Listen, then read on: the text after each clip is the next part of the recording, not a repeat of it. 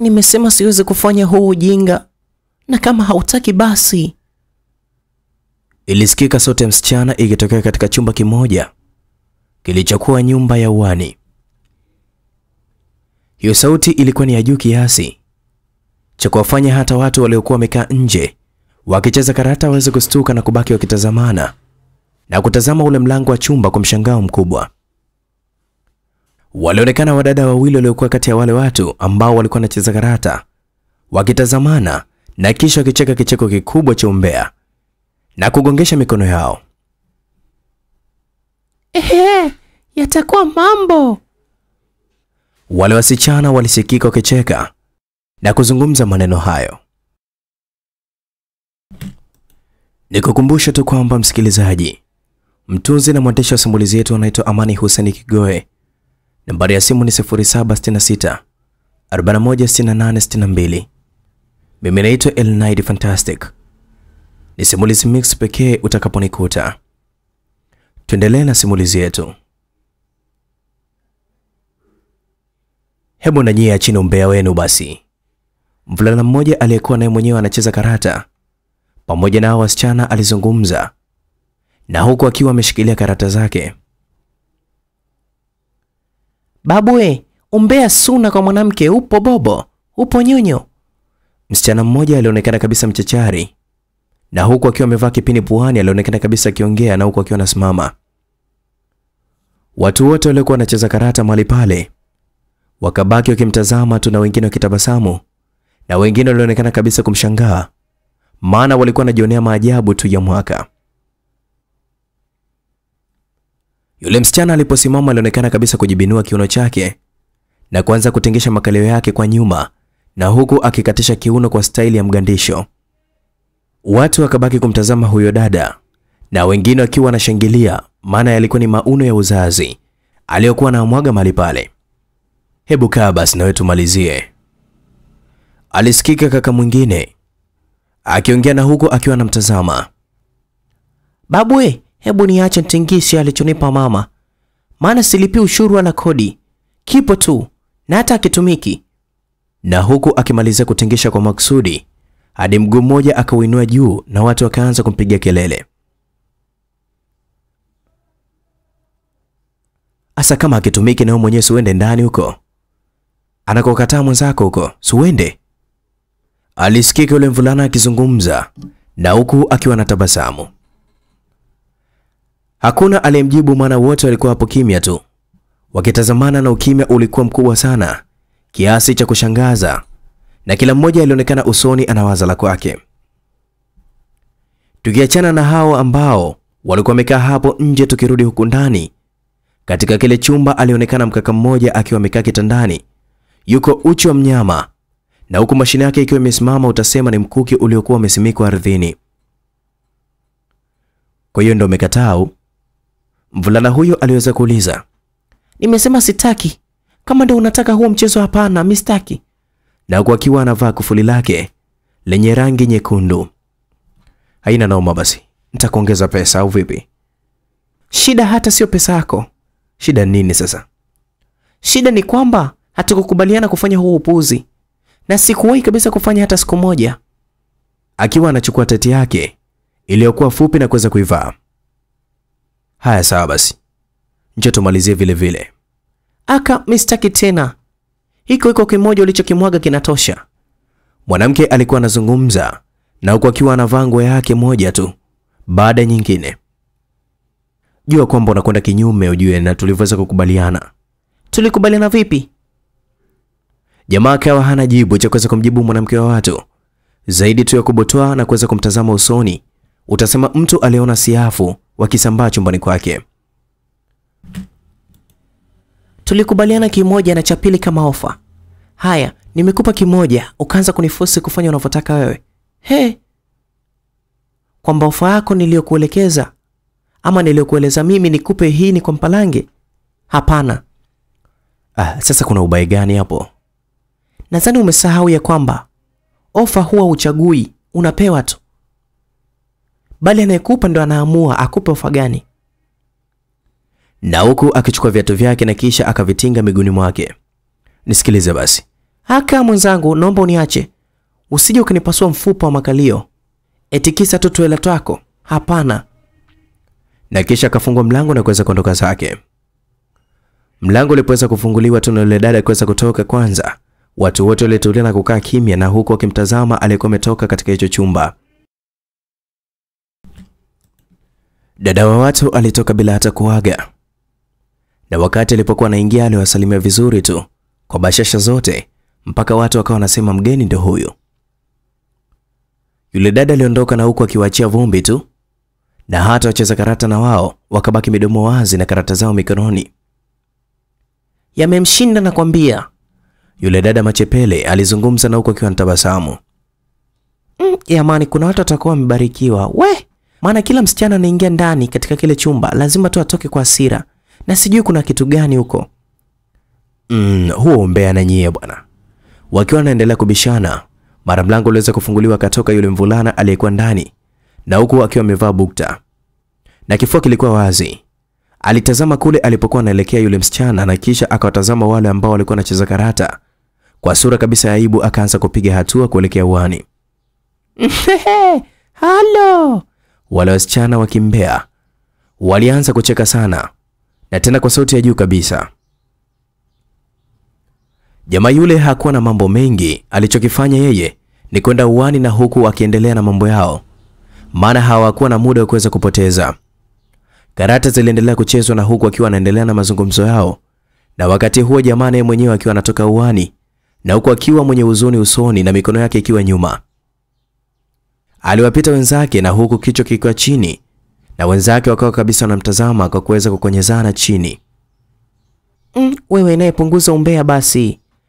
Alisikika mdada mmoja akimwelekeza mwenzake aliyekuwa anaonekana kabisa ni mapepe. Jamani, mbona mmekazania sana? Kwa sababu huyu atulii? Au ulitaka na wewe mwenyewe uende ndani? Nani? Labda nichukue nikiwa maiti. Yule dada machepele alionekana kutokutulia. Aliuliza kwa mshangao na huku akiwatazama wenzake waliokuwa wanamtazama yeye.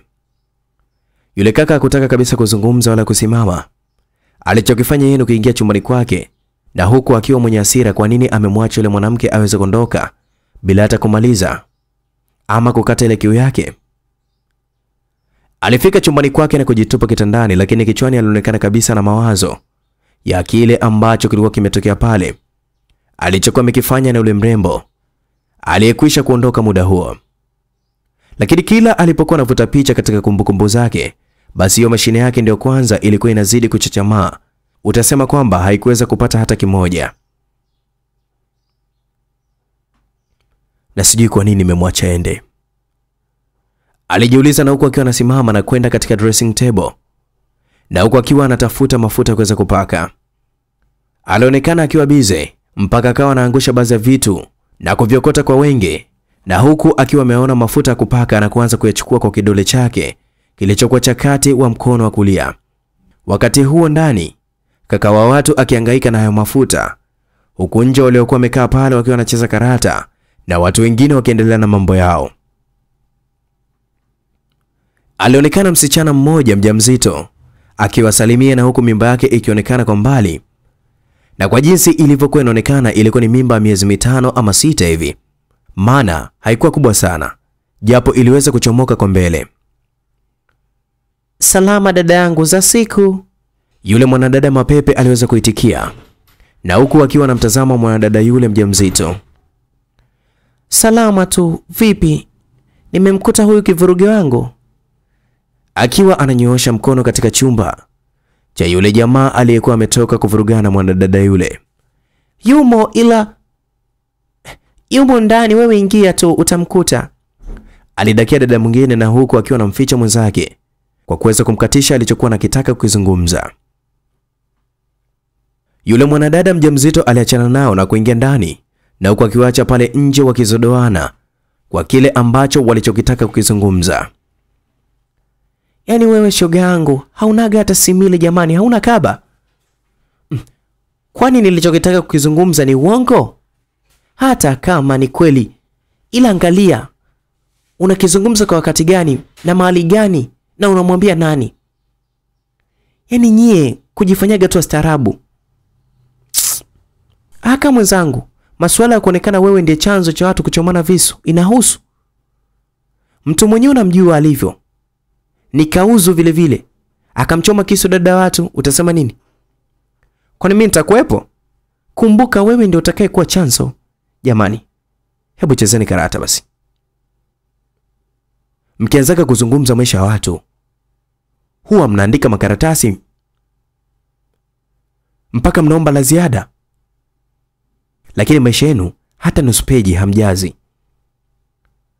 Kaka aliyekuwa anacheza naye karata aliwastua na huku akiwa anaweka karata katika mkeka. Wewe naye kujifanya unajua kushushua watu. Kushushua kitu gani bwana? Sasa tusiwaelekeze ukweli. Haya basi, kunywa 2. Kadi moja nimelia. Yule dada mapepe aliweza kuzungumza na huku akiwa anaweka karata katika mkeka. Tulia basi. Mbona kama una haraka shoga? Hebu kunywa 5 kadi 2. Basi huko nje waliendelea kucheza karata zao. Hali ya kuwa huko ndani alionekana yule dada akirudisha mlango na kusimama akimtazama yule mvulana aliyekuwa amekaa katika sofa, akijichua na kuweza kusikiliza raha. Ndio Bivaithra. Ndio nini hiyo mwenzangu? Umeanza kufanya siku hizi? Yule mwanadada alimuuliza na huko akiwa anamshangaa. Kaka wa watu hakuwa na jibu zaidi tu ya kubaki ameganda na mkono ukiwa katika mashine yake. Kwa taratibu ilianza kusinyaa, maana alijihisi kabisa aibu kubwa kuweza kufumaniwa na huyo mwanamke. Nakuuliza wewe, mbona haunijibu? Umeishia tu kunitumbulia mimacho kama vile umeona gari ya mshahara. Hani utafikiri imepata ajali gari ya mshahara, unanitumbulia mimacho ya nini? Asa, kwani umeona nini? Akiwa anajifutafuta mikono yake kwa kitambaa. Huna hata haja jamani. Yaani mwanaume wewe, hata haya. Haya nini kwani? Kwani umesikia hii barua?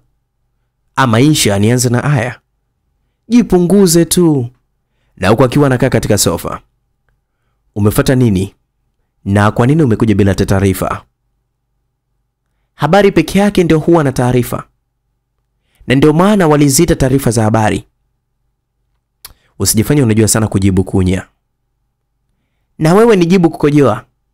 Mwanamke alizungumza ana majibu ya chooni. Na kwa ufupi wote walikuwa wamekutana. Haya basi wewe endelea tu. Na huko akivaa bukta yake. Vipi, mbona umevaa tena? Asa wewe utakaje? Njoo ukae hapa. Nataka kuzungumza na wewe. Na uwe na mambo ya kuongea yaliyokuwa ya maana. Asa ole wako niletee ujinga. Takutimua sasa hivi. Yaani hauoni hata aibu kunijibu hivyo? Na wakati nimekubebea kiumbe chako tumboni. Hiko kiumbe ni cha Mungu na sio cha kwangu. Ila wewe ni nani yako, mwanangu? Haya sawa, kaa hapa tuzungumze. Ili tu mwanao akusikie una matatizo. Kwa hiyo mimi na matatizo ama wewe? Wote, hata mimi mwenyewe hamzangu ndo zimeweza kunileta hapa. Una maana gani kwani? Mwanaume alikuwa anauliza. Na huko akiwa kabisa anakaa katika sofa pembeni ya mpenzi wake. Hebu tuache kuzunguka. Yaani leo tangu asubuhi mimi mwenzako nimekaa na washwa tu huko chini kabisa. Nahitaji unisaidie jambo tu. Na huko akiwa anaweka miguu yake katika mapaja ya huyo mwanaume. Hebu sikiliza kwanza. Jamaa alijibu na huko akiwa anataka kushusha miguu ile chini. Usijifanye kama utaki ama huna hamu. Nimekukuta unajichua hapa mbwa wewe. Kwa hiyo njoo basi uchangamkie fursa. Na huko mwanamke akipandisha dela lake juu na kuacha tunda lililokuwa linamtazama jamaa. Jamaa alitulia kwa muda na huko akimtazama mpenzi wake huyo. Lakini ghafla akamwona mwanamke anaanza kujichezea. Ili kama mtu aliyekuwa anajitekenya mwenyewe na kuanza kucheka. Maana mwanadada alikuwa anaanza kujichezea. Na huko akiwa anaanza kujiliza ya kwamba alikuwa anajigusa mahali pake. Na hiyo milio aliyokuwa anajiliza ilikuwa ni ile milio ya kumfanya jamaa aanze kupata hisia fulani za mapenzi. Ukizingatia, jamaa alikuwa ametoka kutupa kwa kutumia demu wake kwa mkono. Baada tu ya kuweza kukataliwa na mwanadada yule aliweza kutimka. Kwa sababu alikuwa tu amemwokota mtaani. Sasa je, afanye kipi? afanye yake. Basi bwana, taratibu makagari yake yalianza kuwa vaileti na mashine ikaanza kusimama tayari kwa ajili ya kukabili ule mzigo wa mahindi ambao ulikuwa mbele yake, ili mradi tu asage na kuweza kukoboa. Njoo basi bwana, mwanamke alizungumza, na huku akiwa kabisa anajichua miguu yake, anajichanua vizuri kabisa na kuweza kumvutia jamaa katikati ya mapaja yake ili tu shughuli iweze kuanza. Jamaa alijikuta mnara umesimama na mtandao ukiwa unasoma kisawasawa, na kwanza alichoweza kukifanya ni kuvua hata ile bukta yake na kuanza kuzama taratibu chumvini ili apate kiulainishi, na tena alainishe ardhi wakati wa kuanza kulipitisha jembe liwe basi linakata vizuri. Nadhani nikisema hivyo mnakuwa mmenielewa na maanisha kitu gani. Kama haujaelewa, basi naweza kukupa mfano mdogo tu ya kwamba kipindi kile tulipokuwa watoto tulikuwa tunaloanishiwa maji kichwani, na ndipo kaka ama babu anapitisha wembe kichwani. Yaani walikuwa na maanisha ya kwamba kichwa kiloane na ndipo nywele zikatike. Sasa ndicho ambacho alichokuwa nakifanya jamaa mbele ya huyo mwanzi wake ambaye ni mjamzito. Unaambiwa mbuzi kafia kwa muuza bucha. Kilichofuata hapo ni bei tu ya nyama ya mbuzi kuweza kushuka. Na usishangae akauza kilo 500 ama paka kwa muuza supu. Basi supu bakuli lenye nyama za kutosha linauzwa 100 na nyongeza juu unapata. Hapana, chezea fursa wewe zitakapokuchagua. Ai, jamani taratibu basi mpenzi. Na huko mwanamke akiwa anahangaika hata kujinyanyua kichwa chake ili apate kumwona mpenzi wake, lakini alikuwa anashindwa kwa sababu ya tumbo lake kuweza kumzuia. Ilimbidi sasa arudi nyuma ili apate kulaza kichwa chake katika pembe ya sofa, na huku akipata wakati wa kuweza kupumua, maana alisi kama pumzi zinakata. Ngoja kwanza baby. Na huku akivua na dela lake lilokuwa linaonekana kabisa kumbana mwili wake. Okay basi ngoja nikuletee mito, usiumie shingo. Jamaa alizungumza na huku akiwa anakwenda kitandani kuweza kuchukua mito na kuja kumwekea mgongoni pamoja na shingoni, ili mradi wakati anapatiwa dozi asiwe analalamika kwa kuweza kuumia. Baada ya kumwekea mambo sawa na eneo husika kulainika baada ya mvua iliyokuwa ya masika kuweza kunyesha vya kutosha, na ndipo sasa mvulana wa watu alipochukua jembe lake na kuweza kulipeleka katika eneo husika, na huku akiingiza kwa utaratibu mkubwa sana, maana mpenzi wake huyo alikuwa akilalamika kwamba anahisi maumivu kwa mbali. Japo alikuwa akilalamika kwa maumivu, lakini alionekana kabisa kumkatilia kiuno chake na kumtaka aingize ndani, na wakati huo walikuwa wamekaa ule mkao ni pakate ile nikupe yote. Yaani mwanaume alikuwa amepakatwa na huku akiwa kabisa amekaa na kumpa mgongo, ili mradi tumbo basi lisiwe linamsumbua mpenzi wake huyo wakati wa shughuli ya kukolea. Hiyo ni kwa sababu nini? Unaweza ukajisahau na ukamkandamiza hata huyo kiumbe aliyekuwa humo tumboni. Shughuli umo ndani ilipoweza kuanza na kukolea sasa, mwanamke aliweza kushindwa kuvumilia. Ilimbidi sasa kutoa miguno na kuanza kulia kwa sauti, maana utamu ulikuwa unazidi kina. Huko ndani shughuli ilikuwa ni kubwa sana mpaka huku nje. Sasa kwa mbali walianza kusikia ile miguno ya yule mwanamke kwa jinsi ambavyo alikuwa anahisi raha. Jamani, huyu mtu ama mnyama? Yule dada mapepe aliweza kuuliza, na huku akiwa na watazamo wenzake. Kwani kuna nini na wewe? Hivi amsikii humo ndani kinachoendelea? We naye. Sasa hivi ametoka tu kumshughulikia yule malaya. Hata nusu saa haijapita ameanza kumpalamia dada wa watu mwenye ujauzito. Asa wewe kwani inakuhusu nini? Hata inihusu. Sasa kumbe. Na kama unatamani na wewe mwenyewe nenda ukaparamiwe bwana. Haku, mwenzangu nitaweza wapi kumridhisha mtu asiridhika? Hebu acheni basi makelele, tusikie kinachojiri. Kaka mwingine alidakia akiwa anaonekana kabisa ametega sikio kwa makini dirishani. Wera. Umbea kwa mwanaume nayo na huu. Wale wadada wa umbea sana walijikuta wakicheka kwa umbea kabisa, na huku wakigunganisha mikono yao. Basi mambo yaliweza kuendelea huko ndani, na wao walikuwa wakisikiliza na kuendelea kufurahia kitu ambacho kilikuwa kinasikika. Walionekana kati ya wale wasichana ambao walikuwa wamekaa pale nje, yule mapepe ndiye aliyekuwa hamkubali kabisa huyo kaka ambaye aliishi katika hiyo nyumba ama katika hicho chumba, na ndio maana kila muda alionekana kabisa kumponda huyu jamaa, akiwa kabisa hatamani hata kumuona. Lakini baada ya nusu saa kuweza kupita, yule mwanamke mwenye ujauzito alionekana kutoka, na huko akiwa anawaaga na kuweza kuondoka zake, maana alichokuwa amekijia alikuwa ameshakipata. Hata dakika moja hazikuweza kupita, alionekana jamaa naye mwenyewe akitoka ndani, na huko akiwa kabisa amebeba ndoo yake ya maji, akiwa anaenda zake kuoga ili apate kuweka mwili wake sawa. Mwanaume huyo baada ya kazi sasa alisikika yule msichana mwingine akijisemea, na huko akiwa kabisa na mtazama yule jamaa aliyekuwa anaelekea uani kuoga. "Wewe naye eti mwanaume. Sasa kwani nani? Ni mwanamke yule? Hebu nipishe hapa." Akiwa anatupa karata chini na kunyanyuka. "Ipo siku tu na wewe mwenyewe utaingia katika 18 zake. Tuone kama hautolia." "Nani? Mimi? Labda niyo nimekufa na kwambia. Ndio huyo jamaa yenu anilale." Alizungumza akiwa anaingia nyumba kubwa, na huku akiacha makalio yake kitingishika kwa makusudi kabisa, maana alijua kidogo yapo yaliweza kutepeta mithiri ya ule ugali uliotepeta. Watu walibaki wakimtazama, na huku wakiwa kabisa wanacheka, maana walijua huyo mtu bwana ni mtu machachari sana, na huwa anapenda kujiona ni matawi ya juu kuliko wenzake. Bwana, ila Violet mambo yake yase. Alisikika yule kaka mpole aliyekuwa anacheza nao karata. "Ni wa kumwacha kama alivyo tu, akili zake anazijua mwenyewe."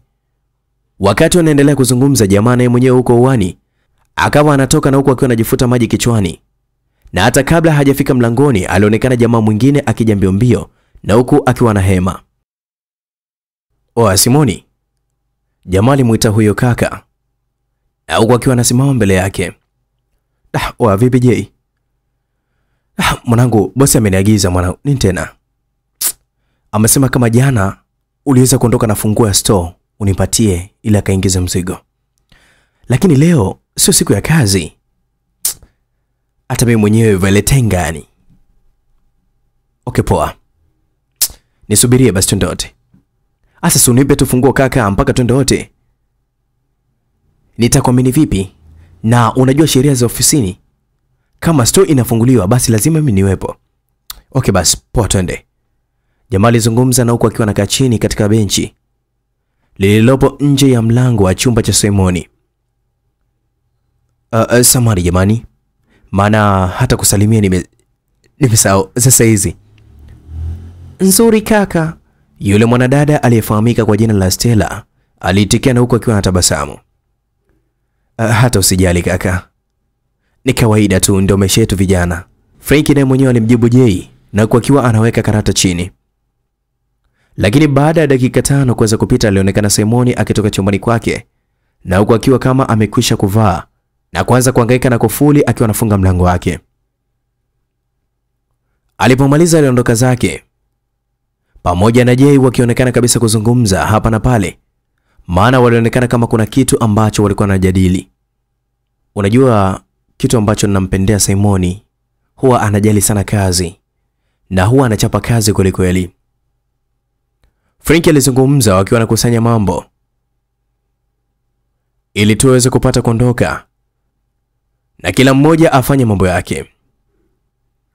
"Ni kijana wa mfano sana hapa mtaani kwetu, na hata kikubwa na mimi mwenyewe ninachomkubali ni kwamba hajali sana wala hazuzuki na mali walizokuwa nazo kwao. Yaani ni mtu ambaye yupo simple tu."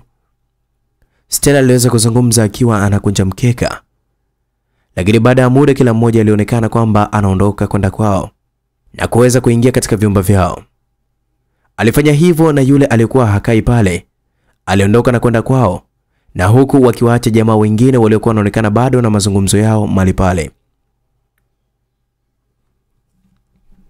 Baada ya nusu saa kuweza kupita, ilionekana bajaji ikipaki nje ofisi, anaofanyia kazi Simoni na mwenzake wa kuitwa Jay walionekana wote wawili wakishuka katika bajaji, na huku wakiwa kabisa na mlipa dereva bajaji na kuanza hatua ya kuelekea katika mlango wa ofisi. Lakini kabla hawajafika katika ule mlango wa ofisi, Simoni aliweza kusimama na kutazama gari ya bosi na kugundua kwamba kuna kitu kinataka kufanyika mahali pale. Na ndipo alipotingisha kichwa na kupiga hatua kwenda ndani nyuma ya Jay. Walipoingia tu ndani wakakutana na bosi wao amekaa katika kiti akichezea simu yake. Na alipowaona akaachana nayo na kuanza kuwatazama na kuashiria kwamba kuna kitu anataka kuzungumza nao. Imekuwaje sasa unafanya huu ujinga? Bosi akauliza. Kuhusu nini tena bosi? Simoni aliweza kuuliza kwa mshangao. Ina maana ushasahau juzi tuliongea nini? Alionekana Simoni kushangaa na kujiuliza alichokuwa ameulizwa na bosi wake. Na kikubwa bosi wake huyo alikuwa ni mwanamke, na tena ni mzuri kabisa. Lakini muda huo sauti alizungumza ya bezi kidogo. Lakini sauti yake na hata macho yake yalikuwa kimtazama kwa makini kabisa Simoni. Akarudi katika sauti yake kaanza kuzungumza. Umesahau? Sikumbuki tulizungumza nini, ila nachokumbuka kwamba tulizungumza mambo mengi sana. Unaweza ukanitajia kimoja kati ya hayo mengi ambayo tuliweza kuzungumza? Ni kuhusu kuandaa ratiba ya mizigo itakayokuwa inatoka na kuingia store kwa wiki nzima. Sawa, kingine? Kingine sikumbuki madam. Sawa, kama haukumbuki ila kikubwa umeshafika hapa. Na huko akiwa amechukua karatasi katika mkoba wake na kunikabidhi. Simoni aliipokea na huko akiwa anaitazama na kuweza kuisoma kwa makini. Na taratibu alionekana kabisa kukumbuka kitu, na mwishowe alirudisha kwa bosi wake na huku akiwa anatabasamu. Umeshakumbuke? Ya, ndio bosi. Nimeshakumbuka. Tafadhali nisamehe katika hilo. Usijali, ila umeniweka sana, nadhani huko maeneo watakuwa kabisa natusubiria sisi. Basi sawa, tufanye hivyo. Na kilichofanya ni sahau kwa kuwa wewe jana haukuweza kuja ofisini. Na huku wakiwa wanaelekea store ilipo. Walipoweza kufika store walianza kuchomoa kitu ama vitu vinavyotakiwa kutolewa, na kisha wakawa kabisa wanavipeleka katika gari ya bosi wao. Na mpaka pale walipoweza kumaliza na kuanza sasa kufunga store na kuweza kuifunga ofisi kwa ujumla. Sasa Jay, wewe utatakiwa tu kurudi nyumbani, kikubwa nishampata huyo mhusika, haina shida tena. Bosi alizungumza na huku akiwa anampatia noti ya shilingi 10,000 Jay. Shukrani sana bosi. Na huku akiwa anaiweka mfukoni. Sasa Jay, Simoni alizungumza. Sasa Jay. Simoni aliweza kuzungumza na huku akiwa anampatia 5 mwenzake. Haina mbaya bobu. Tukutane kiwanja chetu kama jana mzee. Simoni alizungumza na huku akiwa anataka kabisa kuingia ndani ya gari. Unakwenda kukaa wapi na wakati leo unatakiwa kuniendesha? Bosi alizungumza akiwa anamzuia Simoni. Sorry. Poa basi. Mwanangu utanikuta nishafika mapema tu. Jay alijibu na huku akiwa anaondoka zake. Poa boy. Lakini mwishoni mwa safari ya kuweza kuondoka eneo la ofisi ilianza. Na ndani ya gari akiwemo Simoni na bosi wake wakielekea ulikokuwa anataka kwenda katika ule muda ambao waliweza kukutana pale. Yalikuwa ni majira ya usiku kama saa 2 hivi. Alionekana Simoni na bosi wake wakiwa wanamalizia kula, na huku akiwa katika nyuso za furaha, maana ile sehemu waliokwenda kuifanyia ilikuwa imekwenda vyema. Walipomaliza kula walinyanyuka na bosi akalipa bili na kisha wakaanza safari kuelekea katika gari, na huku akizungumza mazungumzo hapa na pale. Ilikuwaje mpaka ukawepo katika hilo janga? Bosi wake aliuliza na huku akiwa amepiga hatua ndogo ndogo. Hata sielewi, maana nilijikuta tayari tunipo katika hilo janga. Na huku akiwa anatabasamu na kucheka kidogo. Lakini jinsi dada yako alivyokuwa ananisimulia habari zako, sikuwa nawaza kama ungekuwa na majanga kama hayo. Kwa nini? Wakiwa wamesimama wote na kuanza kutazamana. Aliniambia wewe ndiye mtoto wa mwisho, si ndio? Ya, hakuweza kukosea. Aliniambia kati ya watoto wapole kabisa wa Mzee Gulu, basi wewe hapo ni namba 1 na ulikuwa unapendwa sana na wazazi wako. Simoni aliweza kucheka sana na huku akiwa anapiga hatua kuelekea katika gari na bosi wake akimfuata kwa nyuma. Au alinidanganya? Alikuwa anakusifia tu ili mradi upate kazi katika kampuni yangu. Hapana, sio kwamba alikuwa ananisifia, ila ukweli ndio huo. Naweza nikasema huo upande wa kupendwa na wazazi wangu, maana ndio nilikuwa kabisa na ushuhudia sana mpaka ikinipelekea ndugu zangu wakawa kabisa wanipendi kila ninapokuwa nyumbani. Sasa ilikuwaje mpaka ukamtibua mzee na kuhama nyumbani kwenu? Kiukweli ni mambo ya tuseme ya ujana tu. Asa ndo nataka kuyajua. Na huko mwanamke akifunga mikono kifuani kwake na macho akiwa usoni mwa Simoni. Simoni aliacha kwanza kuzungumza na kujikuta ghafla akiwatazama watoto wa kike wawili waliokuwa wamevaa vigauni vifupi kiasi cha kufanya mapaja yao ya kuweza kuvutia yaonekane vyema na kumtamanisha sana Simoni. Bosi wake alibaki akimtazama tu na kutabasamu, na huku akiwa anatikisa kichwa kuashiria kwamba kama anasikitika kwa ile hali ambayo alikuwa nayo Simoni. Nadhani ndio mambo ambayo alikufanya ukahama nyumbani, alimsemesha Simoni, na huku akiwa anampiga mabegani na kuweza kucheka kidogo. Hapana, japo yalichangia, na huku akiwa anatabasamu. Naweza nikajua. Ya, ila ni muda ukifika. Na huku akiwa anafungua mlango wa gari na kuweza kuingia ndani. Hakukuwa na jinsi, mwanamama tu wa watu aliyekuwa mrembo kabisa amevaa na yeye mwenyewe kimini chake chenye mpasuo kwa nyuma kiasi cha kufanya hata mapaja yake yaweze kuonekana vyema na kuwa mwanamke fulani mwenye mvuto wa aina yake. Alikuwa ni mwanamke wa shoka, na hata kama uwe mwanaume kiasi gani basi ulikuwa ama ungekuwa naye kilazima. Ni kwa nini lazima matamanio ya kimapenzi yaweze kuhusika na sio uvumilivu ambao unaweza ukajikuta kabisa unamvunjia heshima na kuweza kumwomba hata kimoja cha kuweza kusimamia kucha? Yaani angeweza kukutoka maneno kama yale. Mwanamke aliingia ndani ya gari na huku akiwa kabisa anamtazama Simoni na kutabasamu usoni. Na tena alionekana kabisa kuhitaji kujua kitu kutoka kwake, lakini alikuwa anashindwa kwenda direct moja kwa moja. Nasikia unatarajia kuitwa baba. Simoni alimtazama bosi wake na kubaki tu akishangaa, maana hakuwa na la kusema. Hizo ni habari, na hakuwahi kabisa kumwambia mtu yote kuhusu kumpa mimba mwanamke. Lakini najua hujawahi kumweleza mtu. Sasa imekuwaje kwako? Amenieleza dada yako. Kivipi yani, wakati hata mwenyewe hajui hizo habari? Embo bwana, endesha gari bwana, twende, usiku shaanza kwa mkubwa. Na huko akimbusu shavuni kimaba. Simoni hakuwa na jinsi wala hakuwa na swali, japo uso wake ulikuwa kabisa unaonyesha kabisa kwamba ana maswali anataka kumuuliza huyo mwanamama mrembo aliyekuwa amekaa upande wake wa kushoto.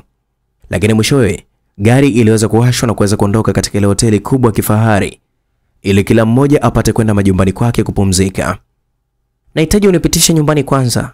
Halafu Simoni aliuliza kwa mshangao, na huko akimtazama bosi wake. Ndipo wewe uende nyumbani kwako? Ila ni usiku sana, sidhani kama nitapata usafiri kutoka pale kwako mpaka nyumbani kwangu. Ndio maana nikasema uanze kunipeleka mimi kwanza nyumbani kwangu. Sijakuelewa. Na kuachia gari ili uende nayo kwako, halafu Jumatatu ofisini utakuja nayo. Simoni aliguna, na huku akiwa kama amini kile alichokuwa anaelezewa na bosi wake. Hauamini ama? Hapana. Na huku akiwa anacheza na usukani wake. Safari iliweza kuendelea, na huku Simoni akionekana kabisa elewi pigo za bosi wake, maana alikuwa anamletea mambo kama kuna kitu anahitaji kutoka kwake. Ila bado haujaniambia kilichoweza kukutoa nyumbani kwenu na kwenda kupanga. Sidhani kama leo ni siku ambayo inafaa kukuelezea. Nadhani inafaa. Na huko mwanamke akitabasamu. Tulipishana machaguo kati yangu mimi na wazazi wangu. Ndio kitu ambacho kiliweza kunitoa nyumbani. Machaguo yapi? Kiukweli ulinichagulia mwanamke wa kuweza kumuoa, na mimi sikuwa tayari kabisa. Ni hilo tu ama kuna lingine? Aliuliza kwa mshangao, na huko macho yake akiwa kwa Simoni. Ni dogo tu kwa nje, lakini katika familia yetu ni kubwa sana na linawatesa watoto wote wa mzee Gulu. Yaani kivipi? Kaka zangu katika ndoa zao wanalia na hata dadangu pia. Unamaanisha nini? Siku zote kuishi na mwanamke ama mwanaume ambaye sio wa ndoto zako ni sawa tu na kufungwa jela yenye mateso ambayo hata hayakui mapema. Hilo ndio tatizo, unajua. Ndio hivyo. Na 90% katika bara letu la Afrika, wanawake wengi huolewa na wanaume wasiokuwa wanawapenda, na hata kwa wanaume pia ipo hivyo. Sasa naanza kukuelewa. Yes. Ni jambo ambalo watu wengine kabisa nikiwaelezea huwa wananishangaa na kuniona kama nimechanganyikiwa. Na ndio maana huwa sipendi kabisa kumweleza mtu. Kila mtu tunamwambia ni kwa kuhofia kuonekana kwamba ni mmoja kati ya walioweza kutoroka Mirembe. Yaani inaonekana kabisa sina akili. Ila mimi nimekuelewa. Unataka kuniaminisha kwamba bora uishi maisha ya dhiki kuliko kuishi maisha ya mtu asiyekuwa na chaguo lako. Ya ndio hivyo, hata hujakosea. Akiwa mwanaume anataka kuoa, basi itabidi asikilize nafsi yake. Lakini vile vile katika gari ambao walikuwa wanaelekea, akakata kona na kuacha barabara kuu na kufuata barabara kuelekea katika nyumba ya bosi wake. Wow, unaonekana uko vizuri sana katika swala la mapenzi. Kichwani vipi? Hapana, sio kweli, nipo kawaida tu. Nimependa sana maamuzi yako. Asante sana. Na vipi sasa mpaka ukaenda kumtia mimba mwanamke ambaye inasemekana naye sio ndoto zako? Hapo napo nashinda kuelewa ilikuwaje. Unahisi kwamba hazikuwa labda ni akili zako? Siwezi kusema hivyo kwa sababu nilifanya mwenyewe na hakuna aliweza kunilazimisha kufanya naye mapenzi. Ikawaje sasa? Nashinda kuelezea, ila kiukweli najuta mpaka leo hii ni kwa nini nilifanya vile. Ila wanasema ukikosa unachokipenda basi hauna budi kukipenda ulichokipata, si ndio? Ya, naamini hivyo. Wow, wazo zuri sana. Ni zuri kwa mwingine, lakini baya lililo zuri kichwani kwangu. Na huku akifunga breki na kumtazama bosi wake. Oh, jamani, kumbe tushafika. Ya, tushafika. Mwanamke alifungua mkanda na kisha akambusu Simoni na kufungua mlango wa gari na kuweza kutoka nje kwa mapozi kabisa na kujiachia. Ili mradi tu kuweza kumtega Simoni aliyekuwa anamtazama mara mbili na huko akimeza mate kinywani mwake. Bye. Na huko mwanamke akibonyeza kengele ya geti lake. Simoni alitulia na huko akimpungia mkono mpaka pale geti lilipoweza kufunguliwa na bosi wake kuweza kuingia ndani, ndipo naye akaondoa gari na kuelekea nyumbani kwake. Mwanaume akiwa ndani ya gari alikamata simu yake na kuweza kumpigia Jay. Oya, upo wapi mwamba? Simoni aliweza kuuliza. Mwanangu bado nipo maeneo, umeniweka kinomani. Mwanangu huwezi amini. Nao ndio basi tena ananiachia boss. Mlikuwa mnaenjoy nini kwani yani? Embo nakuja huko tutazungumza. Basi wahi mwanangu, uje usawazishe na hizi bili. Maana leo ilikuwa zamu yako ujue. Nafahamu mwanangu, mimi nakuja. Maana leo niko vizuri kabisa. Okay, poa. Na kisha simu ikaweza kukatwa. Gari ikanyanyuliwa. Ikapigwa gia kabisa na kuweza kuongezwa mwendo. Na huko mwanaume kichwani akiwa anawaza tu aliyokuwa anajua yeye kwa wakati huo. Baada ya lisali moja kuweza kupita, gari lilikwenda kusimama mbele ya klabu moja na kisha Simoni akashuka katika gari na huko akiwa anatazama kila upande. Kiukweli Simoni ulikuwa ukimwona kwa macho hivi, unaweza ukasema ni kaka fulani hivi mpole, asiyekuwa na mambo mengi. Alikuwa ni mpole, lakini mambo aliyokuwa akiyafanya katika kiwanja ambacho anajua yeye yalikuwa ni hatari sana. Na kama ukimkuta unaweza ukabaki unashangaa tu mpaka ukaweza ukafa. Na ukija kufufuka mwisho wa dunia utakuwa ushapoteza mambo mengi, utaendelea kumshangaa tu. Oya mwanangu, nipo huku, ilisikika sauti ya Jay. Simoni aliachana na simu yake kwa maana ndiye mtu ambaye alikuwa anahitaji sana kumpigia. Alimtazama rafiki yake na kisha katabasamu na huku akimfuata katika meza aliyokuwa amekaa. Alikwenda kukaa na huku akiwa anawatazama watoto wazuri waliokuwa wamekaa katika upande wa pili. Waliendelea kula vyombo na walionekana kabisa ni wale wanawake ambao walikuwa wanajiuza katika kile kiwanja. Vipi mwanangu, ulishapiga raundi ngapi? Simoni aliuliza na huku akiwa anavuta kiti na kuweza kukaa chini. Bana 2 tu mwanangu, hii ya 3. Jay alijibu na huku akiwa ananyanyua glasi yake ya pombe. Kumbe uchovu tu mwanangu. Sawa mzee mzima. Alafu vipi, mbona kama umekuja na gari ya bosi? Ameniachia mzee. Basi mimi nikajua umekuja naye, nikataka kusema huyu bwana vipi? Mbona kama anataka kumwaga kuku katika mchele mwingi. Bwana, nani afanye ujinga huo? Na wakati pale ni ofisini, sisi ndo vijana wa mfano wa kuigwa. Basi waliweza kujikuta wakicheka kwa pamoja. Baada ya kicheko, Simoni akaagiza vinywaji na huko akionekana kabisa kuwa na kiu. Maana alikuwa nakula kwa kujibara sana mbele ya bosi wake yule. Na hakutaka hata kuagiza bia ama pombe, maana hatakagi kabisa watu wajue kama huwa anatumia vitu kama hivyo. Vinywaji vikaweza kushushwa katika meza, na huku watu wakiendelea kupata burudani ya vinywaji. Na huko jikoni mambo yalikuwa yanaandaliwa. Ni mwendo wa nyama choma tu hapo. Na huku pilipili zikiwa kwa wingi, na walikuwa wameagiza mguu wa ng'ombe, utasema wapo kikundi kimoja. Walikuwa wameagiza mguu wa ng'ombe, utasema wapo kikundi, na kumbe wapo wawili tu. Na walikuwa kianza kula hayo mambo mpaka asubuhi. Ikaweza kuwakuta wapo mezani na hakuna hata mmoja aliyekuwa anasinzia ovyo. Ukisikia vijana wanabata basi ndio hawa. Na walikuwa wanakula bata kweli kwa pesa zao wenyewe. Na sio zile mpaka umsifie fulani eti ndio ulipwe bili. Yaani wale machawa, nikiwa na maanisha hivyo. Basi bia zilikuwa zikimiminwa na hakuna hata mmoja aliyekuwa ana kichwa cha panzi. Wote walikuwa na vichwa vya pombe tu. Maana walikuwa wanakunywa mpaka kreti zinaweza kukatika. Lakini wanangu wakinyanyuka hapo vizuri, hakuna aliyeyumba mpaka kuanguka. Wala kutapika hakuna. Hapo ulikuwa ni mwendo wa kwenda chooni tu kuzipunguza kwa kutumia mkojo. Na kwa jinsi walivyokuwa hapo wajanja sana, walikuwa wanakwenda chooni kwa zamu, sio wote kwa pamoja. Pombe zilikuwa zikipigwa sana. Na baada kama masaa 3 kuweza kupita, walionekana wasichana kama 3 wakaweza kusogelea meza ile ambayo ya kina Simoni. Na huku akiwa anajishaua kwa kuweza kujichekesha kwa mambo yasiyokuwa yanachekesha. Simoni alipoweza kutazama tu, ameshajua anachokitaji wale. Alichokifanya ni kuvuta viti na kuweza kuwakaribisha ili wakaribie na mambo yale yaweze kwenda sawa. Na ikumbuke kwamba mezani zilikuwa zinashushwa nyama choma mpaka mguu wa ng'ombe uishe yuko jikoni. Wasichana wakaona hii ndio fursa, wakaanza kufakamia bia pamoja na nyama choma kati ya wale 3.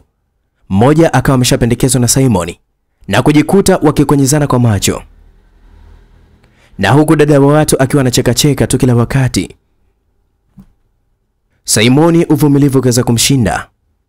Ikambidi asimame na kumpa ishara yule msichana kwamba amfuate anakokwenda.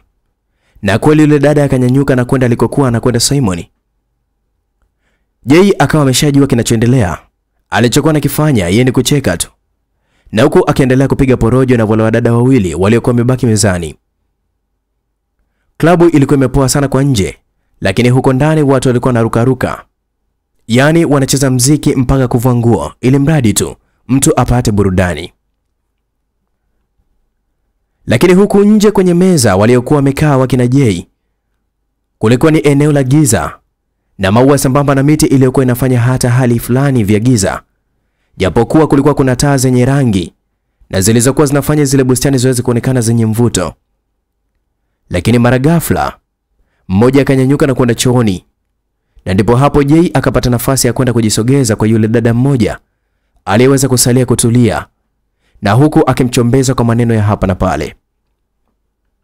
Sasa mwenzangu akirudi takwaje? Kuhusu nini? Wakati tunamalizana mimi na wewe bwana. Na yeye je? Bwana. Mbona kama unakuwa mtoto mdogo mrembo? Kwani wewe unatakaje? Mrembo alimuuliza Jay. Kwani wote wawili kiasi gani? Kwamba unatutaka wote wawili? Shida iko wapi kwani? Jay aliuliza na huku akiwa anatabasamu. Na wakati huo hata yule aliyekwenda chooni naye mwenyewe akawa amesharejea. Sawa, kazi kwako lakini unajiweza. Basi hapa ndipo pale mpini uliweza kubaki. alafu jembe likaungua, na huku mwanaume akijipigapiga kifuani. Baada ya muda kidogo alionekana Jay kuweza kusimama na wale wasichana aliokuwa ameshikilia kila upande na kwenda upande wa nyumba ili kusudi apate kuburudika na watoto wale wazuri waliokuwa wanawakawaka, utasema ni malaika wa mbinguni, na tena wale wanaokukaribisha kuingia peponi kabisa.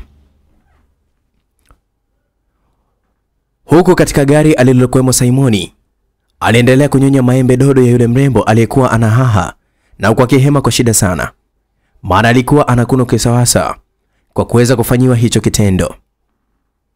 Mambo alikuwa ananoga sana katika ile gari, na walikuwa wako siti za nyuma kabisa wakiendelea kupeana mautamu mpaka utamu wenyewe ukawa ule wa mnato kama chai iliyokuwa inazidi sukari. Jamani we kaka, ndo nini mwenzio? Unadhani hata huo ujasiri wa kuweza kumaliza maneno alikuwa nao? Mambo yalikuwa yamemfikia katika koo. Kutoka hayataki wala kuingia tumboni.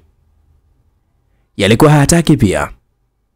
Basi akawa anajinyonga nyonga tu katika gari, na huku akiwa amechanua miguu yake amejilaza tu chali. Utasema mende amefia chooni kwa kipigo cha ufagio.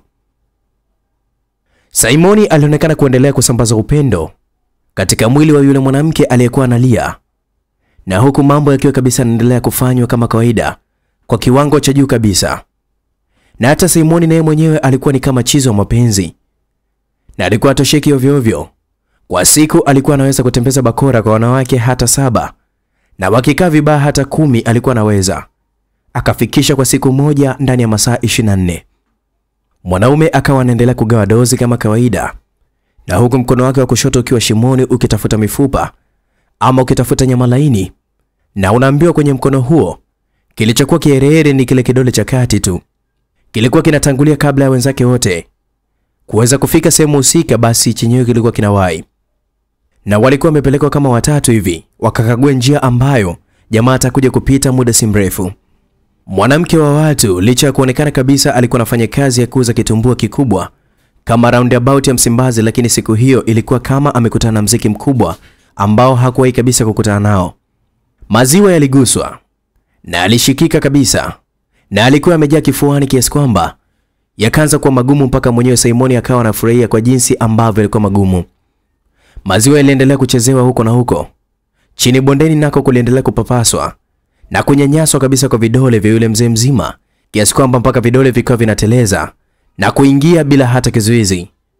Mpaka mwanamke wa watu akawa anapiga kelele kama mtoto aliyekuwa analilia mpini ama kijiti. Bahati nzuri bwana, vioo vyote vya gari vilikuwa kama vimepandishwa kwa juu, kwa hiyo sauti yake ikawa haitoke nje. Na huko nje kwenyewe walionekana kama kuna jamaa na kabinti wakitongozana, na huku wamegamia gari ya Simoni aliyokuwa ameachiwa na bosi wake kwa usiku ule. Mkono ulikuwa umepenya pembeni kidogo ya pindo ya chupi na kuweza kuisogeza pembeni na ule mfereji wa Panama, ili hata maji yatakapokuwa yanatiririka basi asije kakwama na kuweza kuzuiwa. Simoni alikuwa hataki kabisa kutoa pumzi kwa mtu, maana huko chini mkono ulikuwa ukicheza, lakini pia ulikuwa unacheza kwa kuyaminya maziwa na matiti ya huyo dada. Anajiuliza, kwa nini niko hapa katika hivi viwanja? Na kwa nini mimi najiuza? Na huko kinywani alikuwa anatembea na mate tu, ama lita kadhaa za mate ambazo zilikuwa kama zinamsisimua katika ule mchezo uwe mkali zaidi. Jamani, we mkaka, una nini kwani mbona una mambo mazuri hivi? Mwanadada aliendelea kunungunika, na huko akiwa anampapasa Simoni mwilini mwake. Mwanaume alikuwa yupo juu ya kifua cha mwanadada, na tena katikati ya mapaja, na huko mambo akiwa bado ni moto moto, ama unaweza kusema yalikuwa ni fire kweli kweli. Na kwanza Simoni akaona kama kuna kitu kinamzuia, kwa hiyo akahitaji kuweza kukitoa, na ndipo alipoacha kufanya kila kitu alichokuwa nakifanya, na kisha akazamisha mikono yote chini na kuweza kuvuta chupi ya mwanadada na kuitupa pembeni, na kujiona sasa ana uwezo wa kuweza kufanya chochote. Basi hapo ikawa kama balando ilinataka kuanza, maana mwanamke alikuwa anachanuliwa miguu yake katika kila upande ama kila engo, na miguu ikawa inakubali, maana hakuna kufuli la kuweza kuzuia isiende katika engo alizokuwa anazitaka Simoni kwa wakati huo. Sasa kwa maana hiyo ndipo utakapokuja kujua kwa nini wahenga wanakuambia ukikubali kuolewa basi sharti ukubali kulala bila chupi ama bila nguo. Ni kwa nini? Ni kwa sababu ya kuwarahisishia watu waliokuwa wameshakulipia mahari wapate kuingia na kufika kiurahisi, na sio mtu amekulipia mahari alafu kufika katika utamu aanze kutoka na jasho, kukuvua manguo kama fundi gereji. Kaa vizuri basi mpenzi, Mwanamke alizungumza na huku akiwa anamtaka Simoni akae kitako, na huko miguu imechanua vizuri. Na ile Simoni anakaa tu mkao unaotakiwa kukaa pale, mwanamke akaanza kumchezea nyanya mbili, na huko akimsugua mashine yenyewe iliyokuwa imechachamaa kabisa, na huko akiwa jitambui kabisa kwa utamu aliokuwa anapata katika kifua chake. Mtoto wa kiume naye mwenyewe akawa anashindwa kabisa kujizuia, akawa analalamika, na huko akiwa amekakamaa kabisa mwili wake kwa maraha aliyokuwa na yaisi muda huo. Simoni alikuwa akilalamika, na huko akiwa amemkamatilia yule mwanamke, amemshika kichwa vizuri, na wakati huo akiwa anamlamba na kumnyonya mashine yake. Ukiambiwa rudi nyumbani kumenoga, basi nyumbani kwenyewe ndio huko, na utamu wenyewe ndio huo ambao alikuwa anaupata katika ile gari.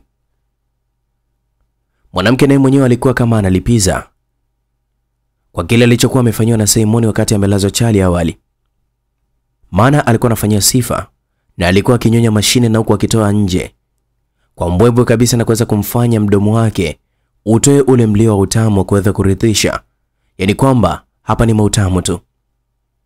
Basi huko mwanaume alikuwa kihaana kuweza kujishika kichwa, lakini mikono ikawa haitulii na hakuwa anajua kabisa ashike nini, maana alikuwa anashika hiki anakiacha, mara ashike kichwa anakiacha, ashike kichwa cha huyo mwanamke na kisha aache, na kuweza kubaki sasa na miguu ikining'inia hewani, na huko mikono ikiwa haieleweki kabisa, kana kwamba ni popo amening'inia juu ya paa la nyumba. Mashine iliweza kuendelea kupata shida ya raha, na huko kinywani mwa yule dada, na ikimfanya Simoni abaki akilialia kama mtoto alililia Big Bomb. Kilio chake hakikuweza kusaidia kwa wakati huo, kwa sababu wakati anajiuliza afanye nini, mara akaona mtu anakaa juu, na huko akiwa anambusu kwenye kinywa chake. Simoni hakuelewa hata kidogo huyo mwanamke amefika sangapi kinywani mwake, maana alihisi tu mashine imeteleza katika shimo lenye joto lililokuwa la aina yake, na huko ikiwa imebanwa kiaina, na ndio wale wanakuambia amefinya kwa ndani. Basi kama hapo wewe ni Msukuma ndugu yangu, jua tu kwamba utacha pesa zako zote ulizouza tumbaku ama ng'ombe, maana usiombe ngoma ifinye kwa ndani. Utamu wake huwa unazidi na joto lake huwa ni la hali ya juu kabisa, kwa sababu mashine inakuwa iko karibu na ule mtambo wa kuweza kupiga picha na kuweza kufananisha sura ya mtoto atakayekuwa humo ndani kwa miezi takriban 9 na kuweza kutoka amefanana na wewe kabisa. Mauno yakaanza kumwaga katika ile mashine, na huku mtoto wa kike akiwa amemshikilia mwanaume kichwa kwa muda huo wote, wakiwa wanatazamana tu, na mwanamke akiwa na mbusu kinywani, na huku akimpa maneno matamu ya kimahaba. Wewe ndugu yangu, kuna wanawake wanajua mambo kweli kweli. Sio wewe mwenzangu umetoka Sigimbi, halafu unajisifia unadanga, wakati hata staili mbili za mapenzi hauzijui, zaidi tu ya kifo cha mende na mbuzi kagoma kwenda. Utajuta na hautopata mteja, maana siku hizi bwana kuna staili za aina nyingi sana, kama vile ndege imepoteza mawasiliano na ile hakiki ya bajaji. Kuna mtu hapa amebaki ametoa macho asijue mimi nazungumza kitu gani katika hizo mbili ambazo nilizoweza kukutajia, maana haujui hata moja. Na ukiona haujui hizo staili na upo mjini kwa kazi ya kuweza kudanga, basi unatakiwa kusanya virago vyako urudi kijijini katika ukalime, maana kazi hizi hauzijui, unavamia tufani za watu. Ani, you are so sweet. Simon alibaki akijisemea na huku mikono yake akiwa ameshika kiuno cha huyo mwanamke. Baby, tuli upate raha. Mwanamke alimtuliza mwanaume aache papara, mara utamu ndio ulikuwa unazidi kukolea. Na huku mwanamke akiwa anazungumza na Simoni na macho yake akiwa amelegeza, lakini huko chini kiuno kilikuwa kimelegea zaidi na kuendelea kuzunguka kama feni mbovu inayotaka kuanguka kutoka dalini muda huo si mrefu. Kiuno kilikuwa kikinyongwa, utasema kimehukumiwa adhabu ya kuweza kunyongwa mpaka kufa. Mpaka kuna muda kilikuwa kinakwenda kwa kugandishwa, na huku kikiwa kinapunguza mwendo na kuanza kukata taratibu, huku Simoni wa watu kichwani akiwa anajua siku hiyo ameingia kwenye chuo cha mafunzo ya mapenzi. Alikuwa amekutana ndio mwanamke wa kila aina, lakini kwa siku hiyo bwana alikutana na mwanamke ambaye hakuwahi kabisa kukutana naye, kwa sababu alikuwa anampatia vitu ambavyo hakuwahi kabisa kupewa hapo awali. Anaona kama haitoshi, mwanamke akaacha kukata kiuno na kuanza kufanya kale kama mchezo kwa kuweza kunesanesa juu chini chini juu, yani kama anaukalia halafu ananyanyuka na kwenda hewani, na huku akiwa na hema na kulia miguno ya ajabu. Sasa hali ya kumfanya hivyo ndio basi gari ikaanza kuonekana kabisa kinesanesa, na huko kuweza kudhihirisha kwamba ndani kulikuwa kuna shughuli nene ilikuwa ikifanyika. Jamani, nini tena hii? Alisikika yule binti aliyekuwa amesimama nje na bwana wake wakitongozana baada ya kuona gari ikiwa inacheza cheza. Watu wanafanya yao makubwa jamani. Basi hebu twende basi.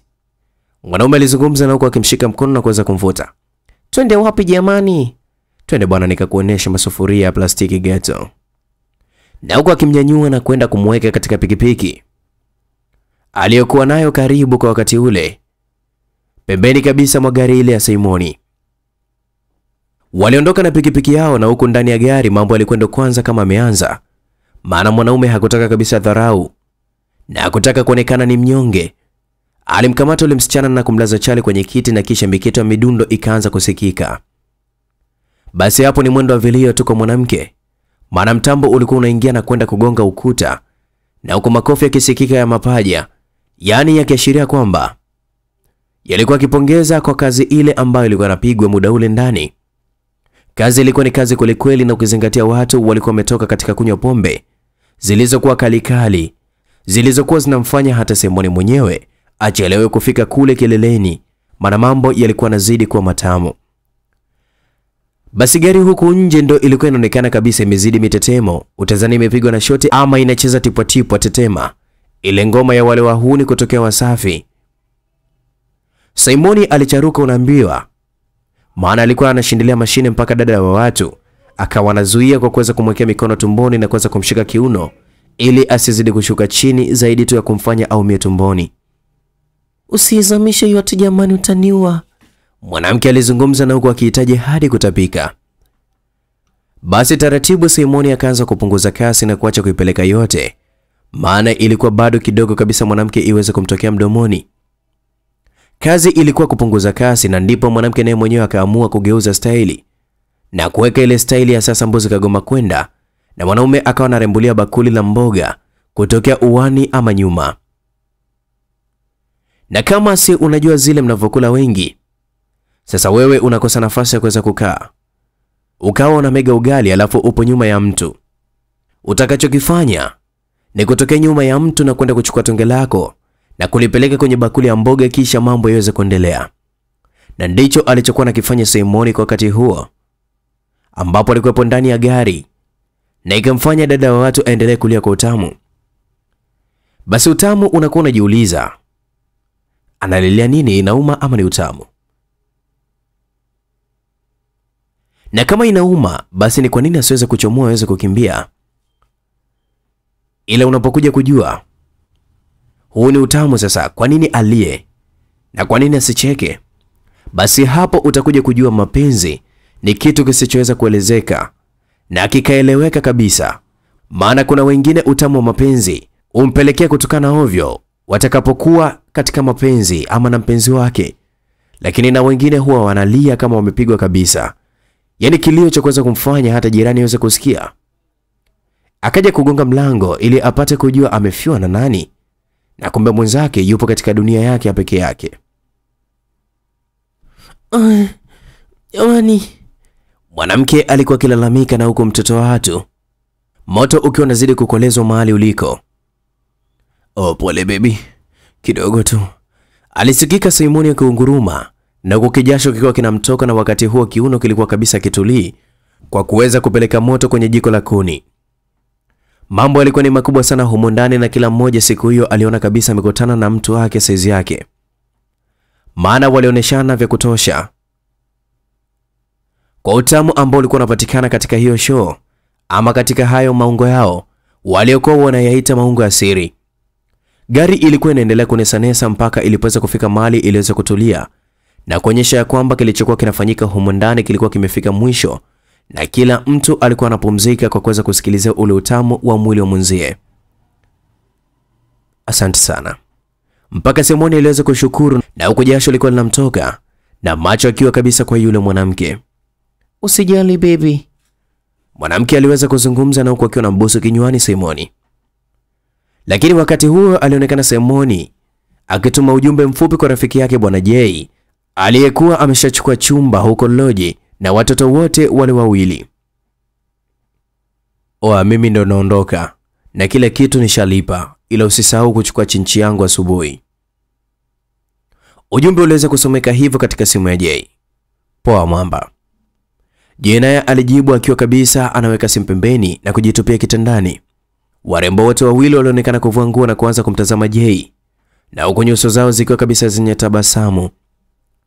Basi taratibu walikuwa kikatika mauno, na huko akiwa wanavua nguo zao na kubaki na nguo zao za ndani tu, na macho akiwa yako kwa mzee mzima J aliyekuwa anawatazama, na ulimi muda wote ukiwa na lamba midomo yake kuashiria kwamba hata yeye mwenyewe anautaka huo mchezo. Na kwanza alijiona kama umechelewa.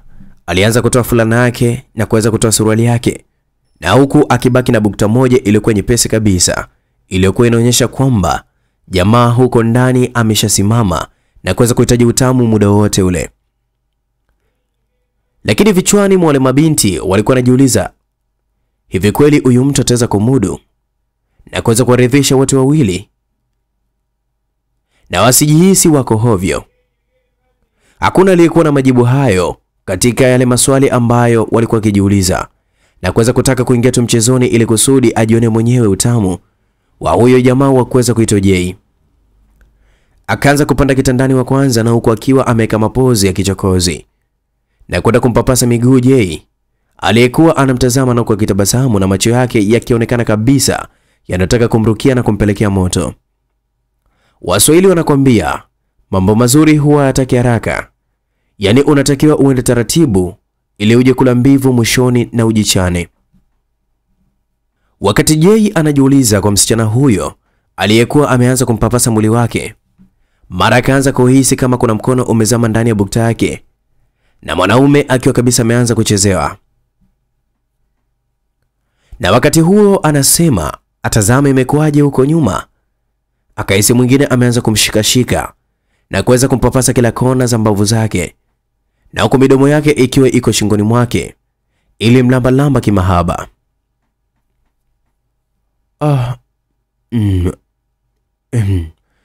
Hii leo na kazi hapa, J alijisemea, na huko akiwa anamshika kichwa yule aliyekuwa mbele yake. Wanawake wakawa wanaendelea kutoa huduma ya kufa mtu kwa J, maana yeye mwenyewe ndiye aliyekuwa anataka. Mashine ikiwa imetolewa nje kabisa na iko kinywani mwa mrembo, lakini vile vile huko nyuma mwanamke mwingine akiwa anampapasa kutokea kwa nyuma, na akiwa kabisa anaendelea kumchombeza kwa maneno mazuri ya kimahaba. Huyo wa huku mbele alikuwa anainyonya mashine na huku akiwa anakata mauno. Yaani hawa watoto wa kike walikuwa kabisa wanafanya mambo ya hatari, na hata ukiwatazama tu maumbo yao na miaka yao ulikuwa hauwezi kuamini kama wanayajua yote. Walikuwa wanaonekana bado wasichana wadogo na tena bado wabichi kabisa, lakini mambo yao yalikuwa ni yale ya viwango vya juu kabisa, kama vile walishawahi kuolewa ndoa kama 3 hivi na kuweza kuachika, na kumbe hata ndoa moja bado haikuwahi kutokea. Wanaona kama wanachelewa. Basi taratibu walimaliza kitandani wakiwa pamoja na J. Walikuwa kabisa wanaoshirikiana, utasema kama vile wale mbwa mwitu ambao huwa wanaenda pamoja. Mawindo yao huwa wanapompata mnyama basi kumshambulia mpaka wanamwangusha chini. Basi huyu akiwa anaendelea kucheza na mashine, na huyo mwingine naye mwenyewe akiwa anaendelea kumnyonya ulimi, na wakati huo mikono yake ikiwa iko kifuani ikimpapasa kaka wa watu, na hapo Hata wangesema wanahitaji kiasi kikubwa cha pesa, basi jamaa angelisema mimi natoa. Moto ulianza sasa na kumpanda Bwana J, maana walikuwa na chocha kuni katika tanuri la petroli na moto wake ulikuwa unawaka. Na huwa kuuzima hauzimiki kabisa kiurahisi. Na hata kama una maji mengi katika ndoo, basi kuzima hautoweza. Lakini kadri dakika zilivyokuwa zinazidi kusogea mbele, ndivyo J alikuwa anazidi kabisa kuwa na ujasiri. Na mwenyewe alionekana taratibu akianza kuwachezea mmoja mmoja baada mwingine, na wote walionekana kabisa wanasisimka kweli kweli. Walikuwa wako na moto ajabu sana.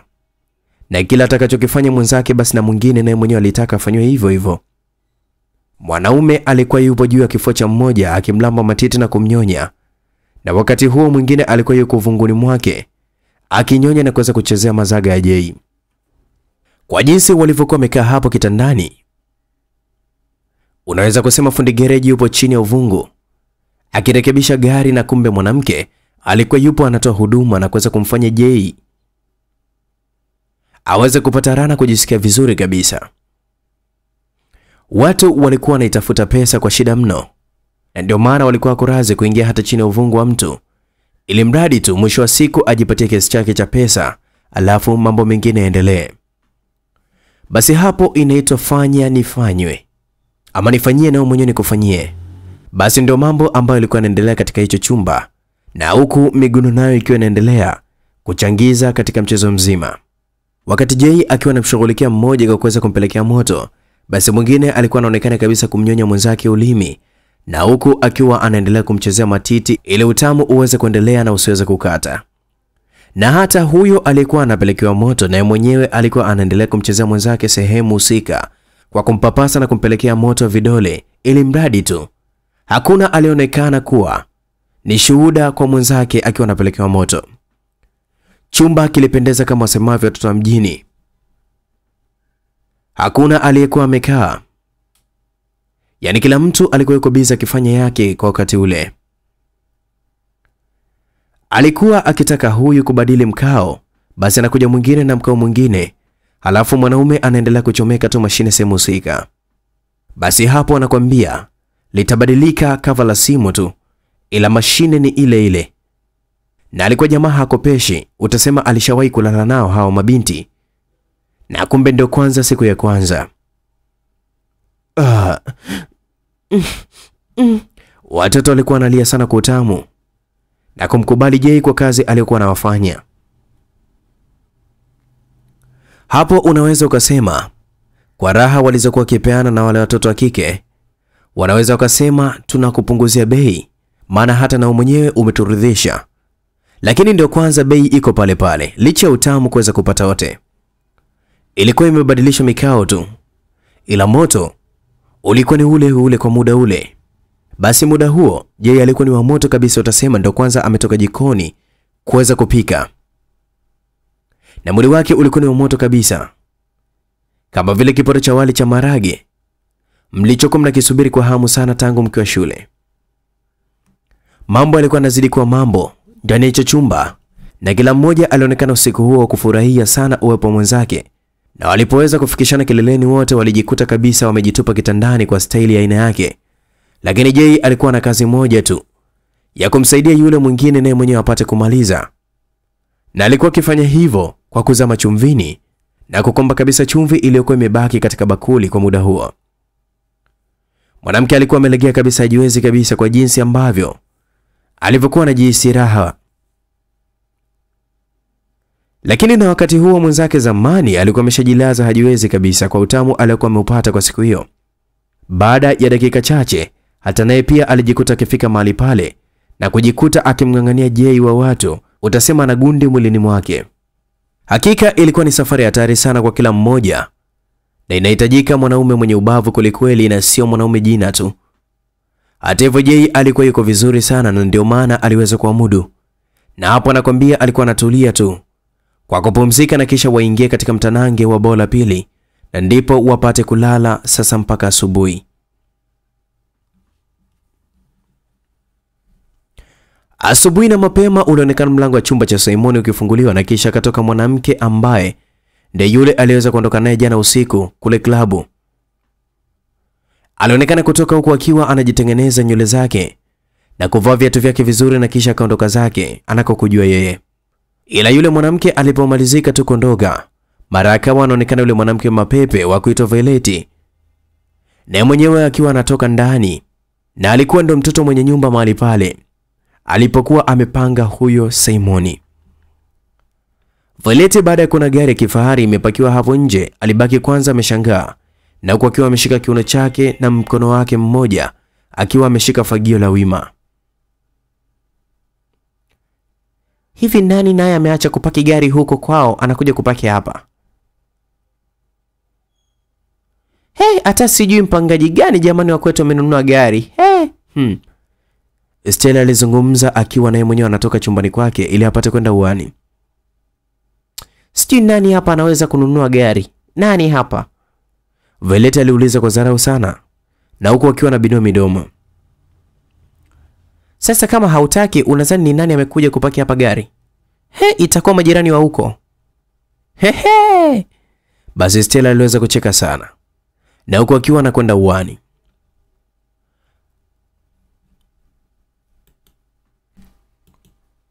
Violet alimtazama Stella na huku akiwa anafagia kuzunguka gari, lakini baada ya muda wakati Stella akiwa anatoka uani, mara Simoni naye mwenyewe akawa anatoka ndani mwake na akiwa anafungua gari, na huku akiwa kifua wazi kabisa na bukta yake. Alifungua gari na kuanza kuingia kabisa, na kisha kaisogeza gari pembeni na kuacha uwanja ukiwa wazi, na kisha mwanaume akashuka na kwenda uani, na huku Violet akibaki akimshangaa tu na Stella akibaki kumcheka. Lakini baada ya muda Simoni aliweza kutoka uani na kurudi chumbani kwake bila hata kusalimia mtu yoyote, na kisha akafunga mlango. Upo nyonyo? Stella alimuuliza. Violet alibaki tu kujibinua midomo kwa dharau kabisa na kuishia kusonya lile ambalo ni sonyo kubwa kabisa, na kisha akawa anaendelea kufagia. Acha dharau dada. Kuna watu na maisha yao, sema wamekuja tu kujificha huku Swahilini. Na huko Stella akiwa anaingia ndani. Sijui kazima kwa nani, Violet alizungumza, na huko akiwa anakusanya takataka. Mchana uliweza kuwadia na Simoni aliweza kutoka katika mizunguko yake ya wikendi, maana ilikuwa ni Jumapili na kawaida yake huwa anapenda sana kwenda katika mitaa ya kuweza kujiliwaza. Na siku hiyo huwa anaitumia kwa peke yake na huwa hataki hata kujumuika na mtu yoyote, na ndivyo alivyokuwa amepanga katika maisha yake. Tangu alipokuwa mdogo akiishi nyumbani kwao ndivyo ilivyokuwa. Mwanaume aliamua kwenda ufukweni na gari ya bosi wake, na huko akiwa kabisa amekaa mahali pazuri katika meza pamoja na vinywaji vyake laini. Na siku kama hiyo ambayo kesho yake alikuwa anamkia ofisini, alikuwa kabisa hanywi kabisa pombe.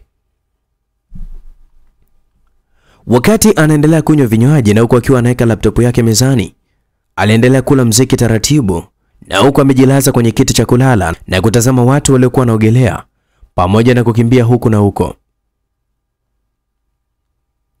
Lakini ghafla alihisi kama kuna mtu amesimama nyuma yake. Basi taratibu mwanaume alinyanyua mwili wake na kugeuka nyuma yake, na ndipo alipokutana na Stella aliyekuwa amevalia nguo za kwenda kuogelea. "Oh, mambo." Simoni alimsalimia. "Safi tu, vipi mbona kama umekaa peke yako?" Kiukweli ni kawaida yangu siku kama leo. Waga napenda niwepo hivi. Na huko akiwa anakaa kitako. Kumbe na wewe huwa unakuja katika hivi viwanja?" Stella aliuliza, na huko akiwa kabisa amekaa katika kiti cha pembeni. Ila kwa mwezi huwa anakuja mara moja. Ndani ya mwezi mmoja ndio huwa anakuja labda tuseme, lakini huwa sirudi kiwanja kimoja kila siku. Kama hii ya Jumapili hapa tena inaweza ikapita labda mwezi mmoja tena ndipo uje unikute tena hapa. Yaani ni hicho kitu ambacho nimekipangia katika maisha yangu. Yaani ni formula ambayo nimeshaiweka. Oh, ndio maana basi huwa tukutani, maana mimi kila Jumapili huwa nakuja huko. Okay bwana. Kumbe ni kutokujua tu. Situngekuja wote nikupeta lift. Ila usijali, sijaje peke yangu. Okay. Sorry, naweza nikakaa hapa kwa muda ama kuna mtu labda uko naye? Stella aliuliza, na huko akiwa anamtazama Simoni usoni. Hapana. Okay, asante. Hata usijali. Na huko Simoni akimpatia chupa ya juice Stella. Asante sana eh. Alipokea chupa ya juisi na kuwa na tabasamu. Walikaa pale huku wakiendelea kuzungumza, na aliyekuwa anaonekana kuwa na maswali mengi ni Stella, maana alikuwa kabisa akimfahamu Simoni mpaka kwao na yoyote, kwa sababu walikuwa wanasoma shule moja. Lakini Stella alikuwa amemzidi madarasa kama mawili na alikuwa akisoma na dada yake Simoni, na ndio maana alikuwa akijua hata historia yao. Unajua kuna muda ukifika uweze kuendelea kukaa nyumbani, na ndio maana niliweza kuondoka na kuamua labda kuja kupanga ili akili yangu endelee kukua zaidi. Ni kweli ni maamuzi mazuri. Na yanafanya hata akili yangu kupata na labda tuseme new challenge. Yani hivyo yani. Kweli kabisa. Vipi wewe? Maana nakumbuka tulikuwa tunakuja na dada yangu kwenu. Ni kweli, lakini ni kama wewe tu. Nilipomaliza chuo sikuwa na bahati ya kuweza kupata kazi. Nikaamua kufungua saluni ya kwangu na bahati nzuri wazazi wangu walinielewa na kunipa mtaji. Ni kwa nini sasa uliamua kuondoka nyumbani? Nilihitaji changamoto mpya za kimaisha, maana kukaa nyumbani huwezi ukazipata. Safi sana, ni jambo zuri. Waliendelea kukumbushana baadhi ya mambo, na kila mmoja alionekana kumkumbuka mwenzie kwa mbali na kufurahia uwepo wa mwenzake kwa siku hiyo ya jioni mahali pale. Lakini baada ya muda Stella aliweza kuomba kuondoka, maana wenzake aliokuwa anawasubiria walikuwa wameshafika muda ule. Okay sawa, nashukuru kwa kampani yako. Usijali, nadhani tutatafuta siku nyingine tutatoka wote. Basi Stella aliweza kuzungumza akiwa anaondoka zake. Alionekana Simon kufurahia sana ile kampani ya Stella na kujikuta kitabasamu wakati wote na kutulia kwa muda, na huko akiendelea kujiburudisha na vinywaji vyake. Na kumbe Stella alikuwa amekwenda ufukweni hapo na kina Violeti, na hakutaka kabisa kuambia kina Violeti kama Simon yupo katika huo ufukwe, kwa sababu aliona kama Violeti huwa hamuelewi Simon. Watu waliendelea kula raha zao mpaka giza likaweza kuingia na kila mtu akawa ameondoka. Na muda huo ndio kwanza Simon alikuwa anaingia katika gari, na huko akiwa anatazama saa yake ya mkononi. Mwanaume aliingia katika gari yake na kuanza kuitoa katika ile maegesho, na huko kimvua kikiwa kinaanza kunyesha na kufanya sasa kaubaridi kaweze kuanza kuzidi. Watu walianza kukimbizana na kukimbilia katika magari yao waliokuwa wanaenda nayo mahali hapo, na magari yakawa yanaondoka ili mvua isije ikawa kubwa na kuwakuta wakiwa bado hapo katika fukwe hiyo. Simoni alitoa gari yake katika maegesho na kutaka kuingia katika barabara kuu, lakini ilimbidi asimamishe gari yake, maana aliweza kumwona mwanadada alijikunyata katika kibanda kimoja na akiwa amevaa nguo za kuogelea, na mvua ilikuwa ni kubwa kupita kiasi.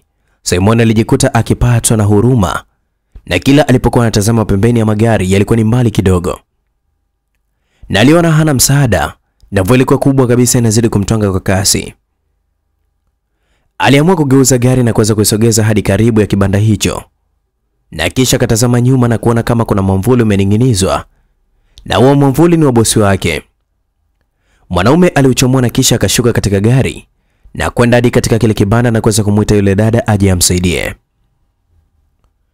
Haraka yule dada alikimbilia katika msaada huo na kwenda kuingia katika upande wa pili wa gari, na ndipo Simoni alipoingia naye mwenyewe katika gari.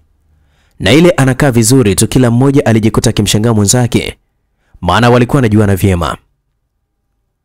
Alikuwa si mwingine bali ni Violet, yule mtoto mwenye nyumba aliyokuwa amepanga Simoni. Walibaki kutazamana tu, na Violet mwenyewe alionekana kutamani hata kushuka, ila alipoipimia tu hiyo mvua huko nje akabaki tu ametulia, na huku aibu kwa mbali ikimtanda. Usijali, kila kitu kitakuwa sawa, Simon alizungumza, na huku akiwa anampatia koti lake na kuweza kumfunika vizuri Violet. Basi Violet aliweza kukosa cha kuzungumza, maana mtu asiyempenda ndio huyo amekuja kuweza kumwokoa katika majangala ya mvua.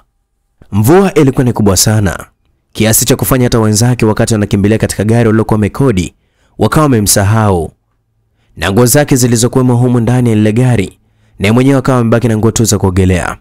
Mtoto wa kike alikuwa amebaki na chupi tu sambamba na kagauni chepesi mwilini mwake.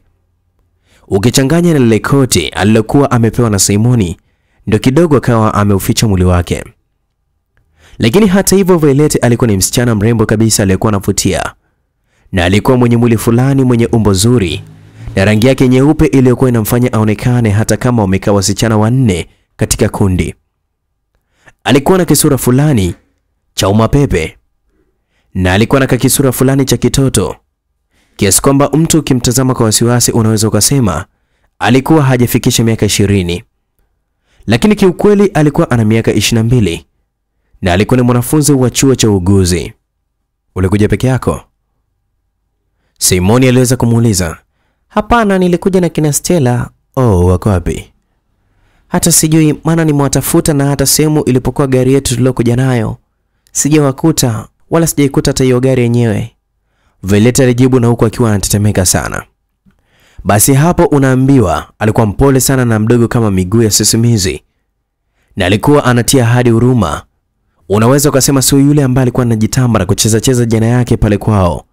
Na asubuhi aliyekuwa anajibu kwa dharau kabisa kuhusu gari iliyokuwa imeegeshwa uwanjani kwao. Basi usijali, tunaweza kwenda nyumbani, lakini kuna sehemu nitapitia kama hutojali. Sawa, haina shida. Alikuwa anazidi kujifunika koti katika mwili wake. Simoni alikuwa anamtazama na huku alikuwa anajua fika kwamba huyo msichana huwa hivi. Na mara nyingi walikuwa nakumbana na kutazamana kwa dharau na kuonekana kabisa hawavatani. Na mara nyingi walikuwa kabisa hawasalimiani na walikuwa wanapitana tu kimya kimya. Na aliyekuwa anaonekana jeuri sana ni Violet.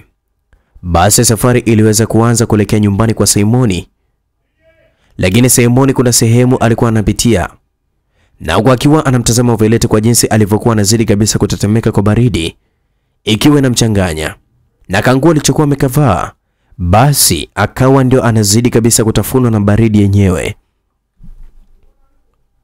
Mapaja yalikuwa nje na yalikuwa yanatamanisha kabisa kuyatazama, lakini mwanaume akaamua kukomaa na usukani wake wa gari ili mradi mambo asije yakawa tofauti. Gari ilitembea, lakini cha ajabu ilikwenda kusimama katika duka moja la nguo, na Simoni akashuka na huku akimtaka Violet asubirie na kwenda kuingia ndani. Lakini baada ya dakika kama chache alionekana kurudi ndani na huku akiwa amebeba baadhi ya mifuko na kuingia nayo ndani ya gari. Okay, unaweza kubadili nguo. Na huku akiwa anamkabidhi mfuko mmoja uliokuwa una nguo ndani yake. Kwanza kabla ya kuweza kupokea, Violet alibaki akimtazama Simoni na kujiuliza maswali mengi kabisa. Aliona kama mtego ama kuna mtu anamjaribu vile. Au sijali, vaa tu. Kuna taulo humo ndani, unaweza kujikausha maji alafu kisha ukaanza kuvaa.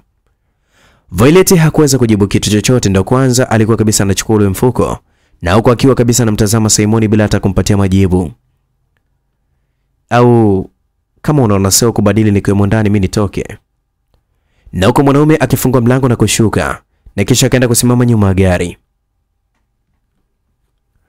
Alisimama baada ya muda na kisha akasikia sauti ya Violet ikimuita. Na alipoweza kurudi ndani ya gari akakuta kabisa ameshavaa, amebadilika na alikuwa kabisa anaonekana ni mrembo bala kwa jinsi alivyokuwa amevaa na kuweza kupendeza. Okay, basi tunakwenda mahali nilipokuambia natakiwa kwenda. Kwani lazima kwenda wote? Ya, ndio, kwa sababu nikupeleke nyumbani sitaweza kurudi tena huku, maana nitahisi uvivu. Violet hakujibu, aliweza kutulia tu na huku akiwa ametengeneza nywele zake zilizokuwa zinaelekea kukauka kwa muda ule. Na kweli walijikuta wanasimama mbele ya ukumbi mmoja wa kifahari. Na kutakiwa kushuka na huko Violet akiwa anashangaa kabisa kwenye yale mazingira na kumtazama Simoni. Okay, unaweza kunisubiria hapa nje? Simoni alizungumza na huku akiwa anachukua ule mfuko mwingine. Violet alishuka na gauni lake lenye rangi nyeupe lililokuwa limemchonga kabisa mwili wake vizuri ama umbo lake na kumfanya aonekane ni msichana wa familia moja kitajiri. Alikuwa amevaa kiatu kimoja na chenyewe kikiwa kirefu. Na kila alipokuwa anaona watu walipokuwa wanaingia katika huo ukumbi walikuwa wanavalia nguo nyeupe tupu. Okay, tunaweza kuongozana? Simoni alisikika akisimama pembeni ya Violet. Kwani kuna nini hapa? Usijali, leo umekutana na bahati kubwa sana. Simoni aliweza kuzungumza na kukitabasamu. Walionekana kusogea kabisa na kumsogelea mwanamama ambaye ndiye bosi wake, na Simoni ambaye mwenyewe alionekana kabisa kufurahia kumwona Simoni mali pale. Oh, wow, mmependeza sana. Bosi wake Simoni aliwasifia Simoni na Violet.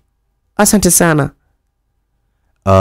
Bosi, huyu anaitwa Violet, ni rafiki yangu na ni mtoto wa mwenye nyumba wangu pale. Simoni alimtambulisha Violet. Oh, nimefurahi kufahamu. Karibu sana Violet. Alikuwa anampatia mkono. Asante sana. Okay, sorry, tunaweza kuzungumza pembeni kidogo? Bosi akiwa anamsemesha Simoni. Okay, bila shaka. Basi waliweza kutoka na kuanza kumwacha Violet akishangaa tu yale mazingira, na huko asijue ni wapi, maana walikuwa wanaonekana kabisa ni watu wenye pesa, na hata magari waliokuwa na paki pale yalikuwa ni yale ya gharama tupu. Lakini baada ya muda alionekana sasa dada Simoni akiwa anaingia ndani ya ukumbi, na watu wote ndani wakaanza kuangua shangwe baada ya kumwona ameingia pale. Jamani, watu wote mliokuwa huko nje mnaweza kuingia ndani, maana mwali wetu tuliyekuwa tunamsubiri ndo hivi ameshaingia. Bana, tusogee tuweze kuianza ile hafla yetu fupi, alafu mambo mengine yaweze kuendelea, au sio bwana? Alisikika MC akiwa anazungumza.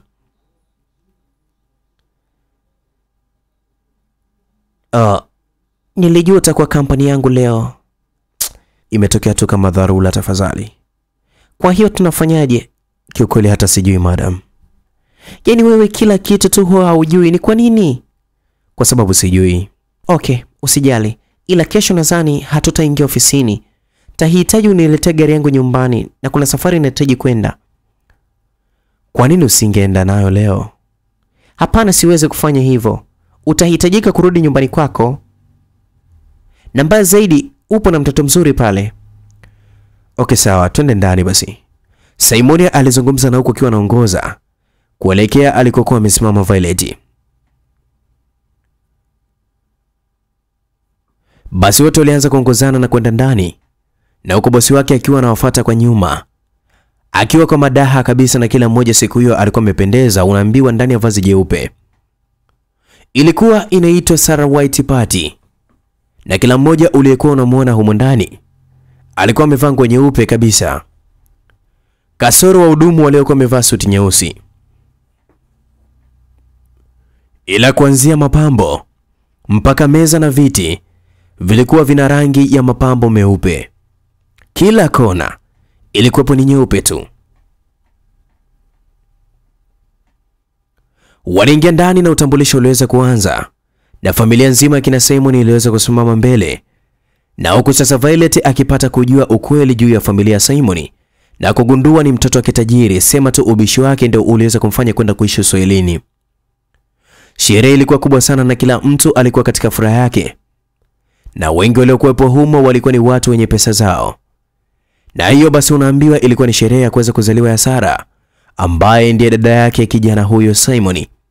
Baada ya sherehe kuweza kuisha, Simon aliagana na ndugu zake na kisha akamchukua Violet na kwenda ndani ya gari, na huku Violet akiwa anamtazama bila hata kummaliza.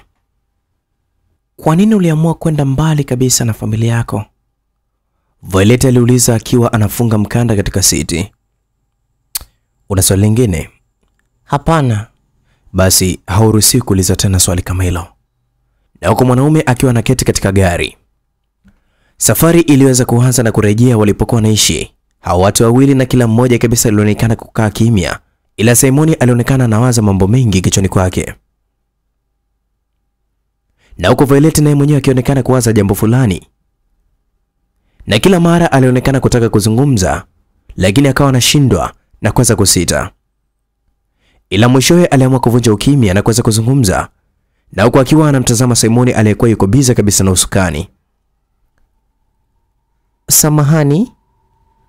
Violet aliweza kuzungumza na huko akiwa anajistukia. Kwa kipi? Nilikuwa nakuchukulia tofauti na ulivyo. Umetosheka labda na kuhisi ulikuwa nakosea? Ndiyo. Kwa nini? Kwa sababu nilikuwa nimembebesha mtu dhambi ambayo si yake. Basi kama ni hivyo, hata mimi mwenyewe napaswa kukuomba mimi msamaha pia. Kwa nini? Violet alihoji, na huko akiwa anamtazama Simoni. Alikuwa anaendesha gari na kumtazama kwa kuibiaibia upande alipokuwa amekaa Violet. Kwa sababu nilikuwa nakuchukulia msichana mwenye dharau na mapepe. Lakini leo hii nimeona kabisa uhalisia wako. Nikoje? Na huko akiwa anatabasamu kwa mbali. Ni msichana mwenye adabu pamoja na nidhamu. Sema tu kukaa kwenu ndo kumenifanya mimi ushinde kuwa na heshima. Na nadhani hiki ndo kitu ambacho hata mwenyewe au hata mimi mwenyewe nilikuwa nacho kipindi kile naishi kwetu. Lakini nilipokuja kuanza kukaa peke yangu kwenu pale, nikaanza kujifunza heshima na adabu ambayo ilikuwepo ndani yangu, japo nilikuwa kama sijui. Kiukweli nadhani kama kuna kitu kilikuwepo ndani yangu. Mimi pia nadhani kuna kitu kilikuwepo ndani yangu. Kitu gani? Simon alihoji, na huko akiwa anamtazama Violet. Sijui ni wivu, sijui niseme ni chuki. Okay, haya basi tuseme chuki. Hapana, ilikuwa sio chuki. Kwa hiyo unataka kuniambia ni wivu ama? Ndiyo. Kwa nini? Labda nianze na hilo swali kukuuliza wewe. Kwa nini? Ndiyo, kwa nini? Kwa nini kuhusu nini? Kwa nini wewe una wanawake wengi na usio na mwanamke mmoja tu? Kwamba hilo ndilo linakuja kuunga katika swali lako la wivu. Sijui niseme ndiyo ama hapana. Nadhani ndiyo. Ndiyo. Hata Violet mwenyewe alijibu kwa aibu sana, na huko akiwa anatabasamu. Hata mimi nadhani sijui, ila nahisi kama vile kuna jibu moja tulipo kichwani mwangu. Lipi hilo? Bado sijapata mwanamke ambaye atanifanya nitulie na nimwaze yeye tu. Una maana ukimpata huyo mwanamke wa utache hiyo tabia yako? Ya, ndio. Kwa nini nisiwe mimi? Kwanza pale gari ikiweza kufungwa breki kubwa na kuwekwa pembeni, na huko Simoni akiwa anamtazama Violet bila hata kuamini kwa kile alichokuwa anakisema. Wanakwambia ndege mjanja hatimaye amekuja kunasa katika tundu bovu, na kijana wa watu alionekana hata naye mwenyewe akimbezea mate muda mrefu sana huyo binti. Unaweza ukarudia kitu ambacho umeweza kukisema? Kwa nini siwe mimi huyo mwanamke ambaye atakaye kufanya utulie wewe? Kwani kuna kizuizi kipi ambacho tupo nacho hapa katikati tulipo? Simoni aliuliza akiwa anamtazama Violet. Nadhani hakuna, zaidi tu ya aibu. Violet aliweza kujibu, na huko akiwa anamtazama Simoni kwa aibu pia. Simoni aliona siku hiyo amejirambia dume na sio garasa. Na kwanza alisogea karibu na kumtazama na kujikuta wakitazamana usoni. Na tena kwa aibu, lakini Violet ndiye aliyekuwa na aibu zaidi. Pale mwanaume akampiga busu katika bega na kutaka kumvamia, lakini Violet akamzuia na kumwekea mkono kinywani mwake. Na kwamba tutafute lodge nzuri tukalale, ili usiku huu upate kuenjoy uzuri wangu pamoja na utamu wangu na maono yangu yote. Violet aliweza kuzungumza akiwa na mapozi kabisa, na tena jicho akiwa amelegeza kwa mahaba. Basi haraka mtoto Simoni aliweza kurudi katika kiti chake na kuasha gari kwa kasi kabisa, na kisha akageuza na kurudi nyuma, eneo ambalo alikuwa anajua kabisa kuna loji zilizokuwa na maana kabisa ambazo atakazoweza kwenda kuenjoy na huyo mwanamama ama binti huyo mdogo Violet. Wanakwambia wahenga ndugu zake na kigoe ya kwamba wagomba nao siku zote ndio hao wapata nao, na ndicho hichi ambacho kimekuja kutokea kwa hawa wawili, na sio kupatana tu, bali wagomba nao ndio watakao kulana mwisho wa siku ama mwisho wa ugomvi wao. Gari iliweza kutembezwa kwa kasi kabisa na kwenda kusimama katika loji moja kifahari na kushuka wote wawili, na huko Simoni akionekana kabisa kuwa na mizuka na huyo mtoto wa kike ambaye mara nyingi kabisa alionekana kumletea dharau. Bahati nzuri huduma za hapo loji zilikuwa zinakwenda haraka sana, na walikuwa wameshapata chumba ndani ya dakika kama 15. Walikuwa wako ndani ya chumba hicho, na huko kila mmoja akiwa katika mwili wa mwenzake. Yule ambaye alikuwa anasema kwamba labda afe ndio alale na Simoni ama afanye naye mapenzi, yani leo ndio amechukuliwa kiulaini kabisa, na tena akili zake zikiwa ni timamu kiasi kwamba cha kumfanya ajitambue kwa kila kitu. na kumfanya Simoni afanye kama anamsukuma mlevi hivi, na kumbe anakwenda kula tunda kiulaini tu. Nguo zilikuwa zishatupwa kwa pembeni na walikuwa wamebaki kama walivyokuwa wamezaliwa, kasoro tu maumbo yao yaliyokuwa yanaongezeka, ni kwa maana kwamba urefu na baadhi ya viungo vingine kuota mbawa ama kuota ukubwa na vingine kukua na kasi.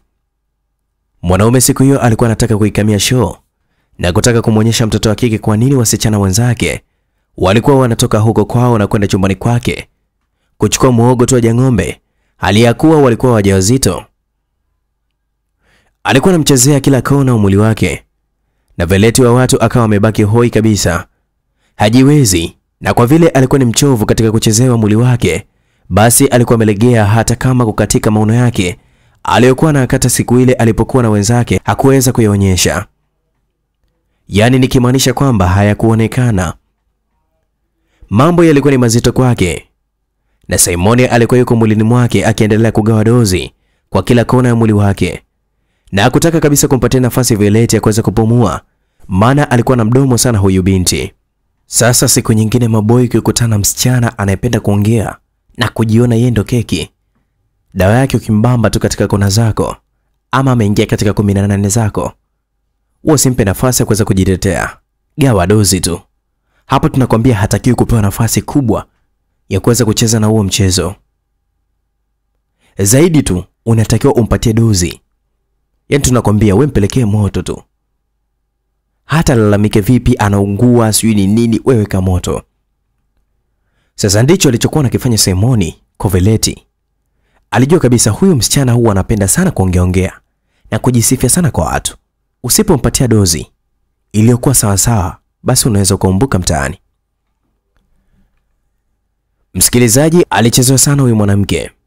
Akawa yuko kitandani kabisa amejilaza kihema juu juu kama injini ya ndege yenye itilafu na kufanya ndege iweze kupoteza ramani angani. Ngoje kwanza na isipumze kukata, Violet aliweza kuomba kwa muda. Lakini Simoni hakutaka kabisa kuacha kabisa. Alikuwa anampa mapumziko na huku mwenyewe akiwa anacheza na bibi maeneo ya kati na kuweza kutaka hata kisiweze kupumzika, na wakianza kazi basi waanze wakiwa kama wanaanza upya.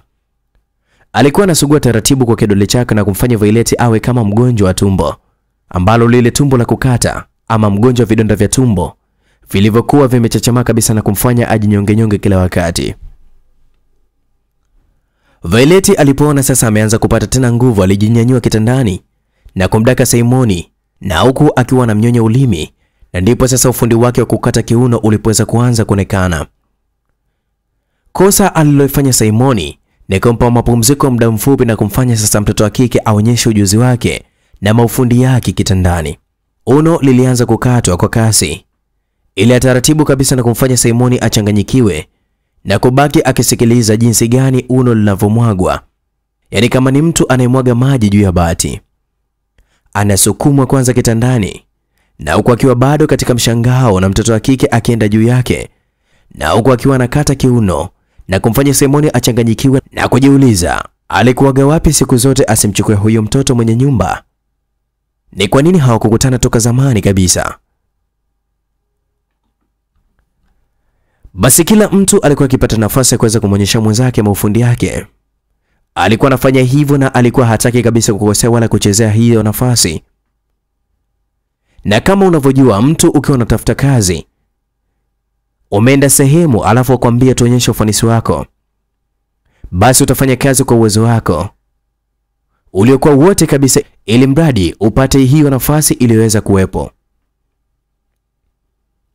Violet aliweza kuonyesha ujuzi wake na kujikuta kabisa akigeuzwa na kijana Simoni kwa kuweza kuja juu yake na akipitisha dekio kama kawaida yake na kuanza kumpagawisha mtoto wa watu, sasa akiwa amechoka kabisa kwa kuweza kuchezewa. Na uko chini kukiwa kuna pwita kwa kudai mashine iweze kuingia ili mambo ya utamu yaweze kuendelea.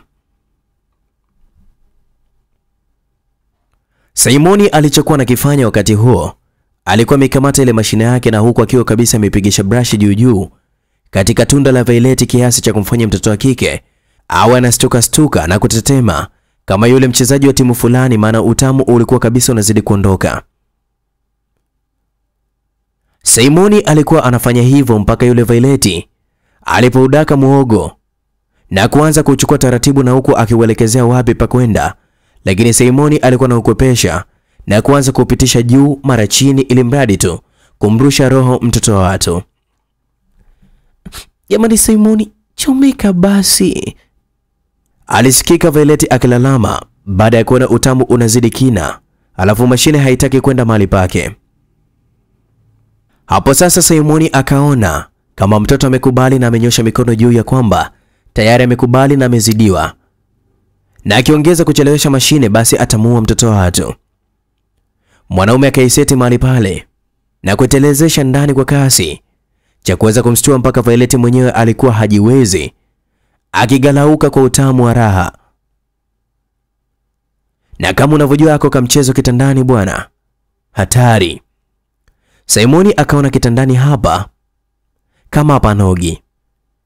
Ikambidi amkamate Violet kiunoni na kumnyanyua juu juu hadi katika kiti kidogo na kuweza kumkunja hapo, na huko akiwa amemweka chini kabisa, naye mwenyewe akiwa yuko juu yake akipeleka moto kwa uhakika. Violet hakuwa na jambo lingine zaidi tu ya kulia kwa ule uchungu, kwa kusikilizia mashine kabisa ilivyokuwa inatema cheche kwa msuguano wa hali ya juu, kiasi kwamba alihisi ukipitisha mafuta ya petroli karibu basi pangeliweza kutokea mlipuko mkubwa sana wa moto.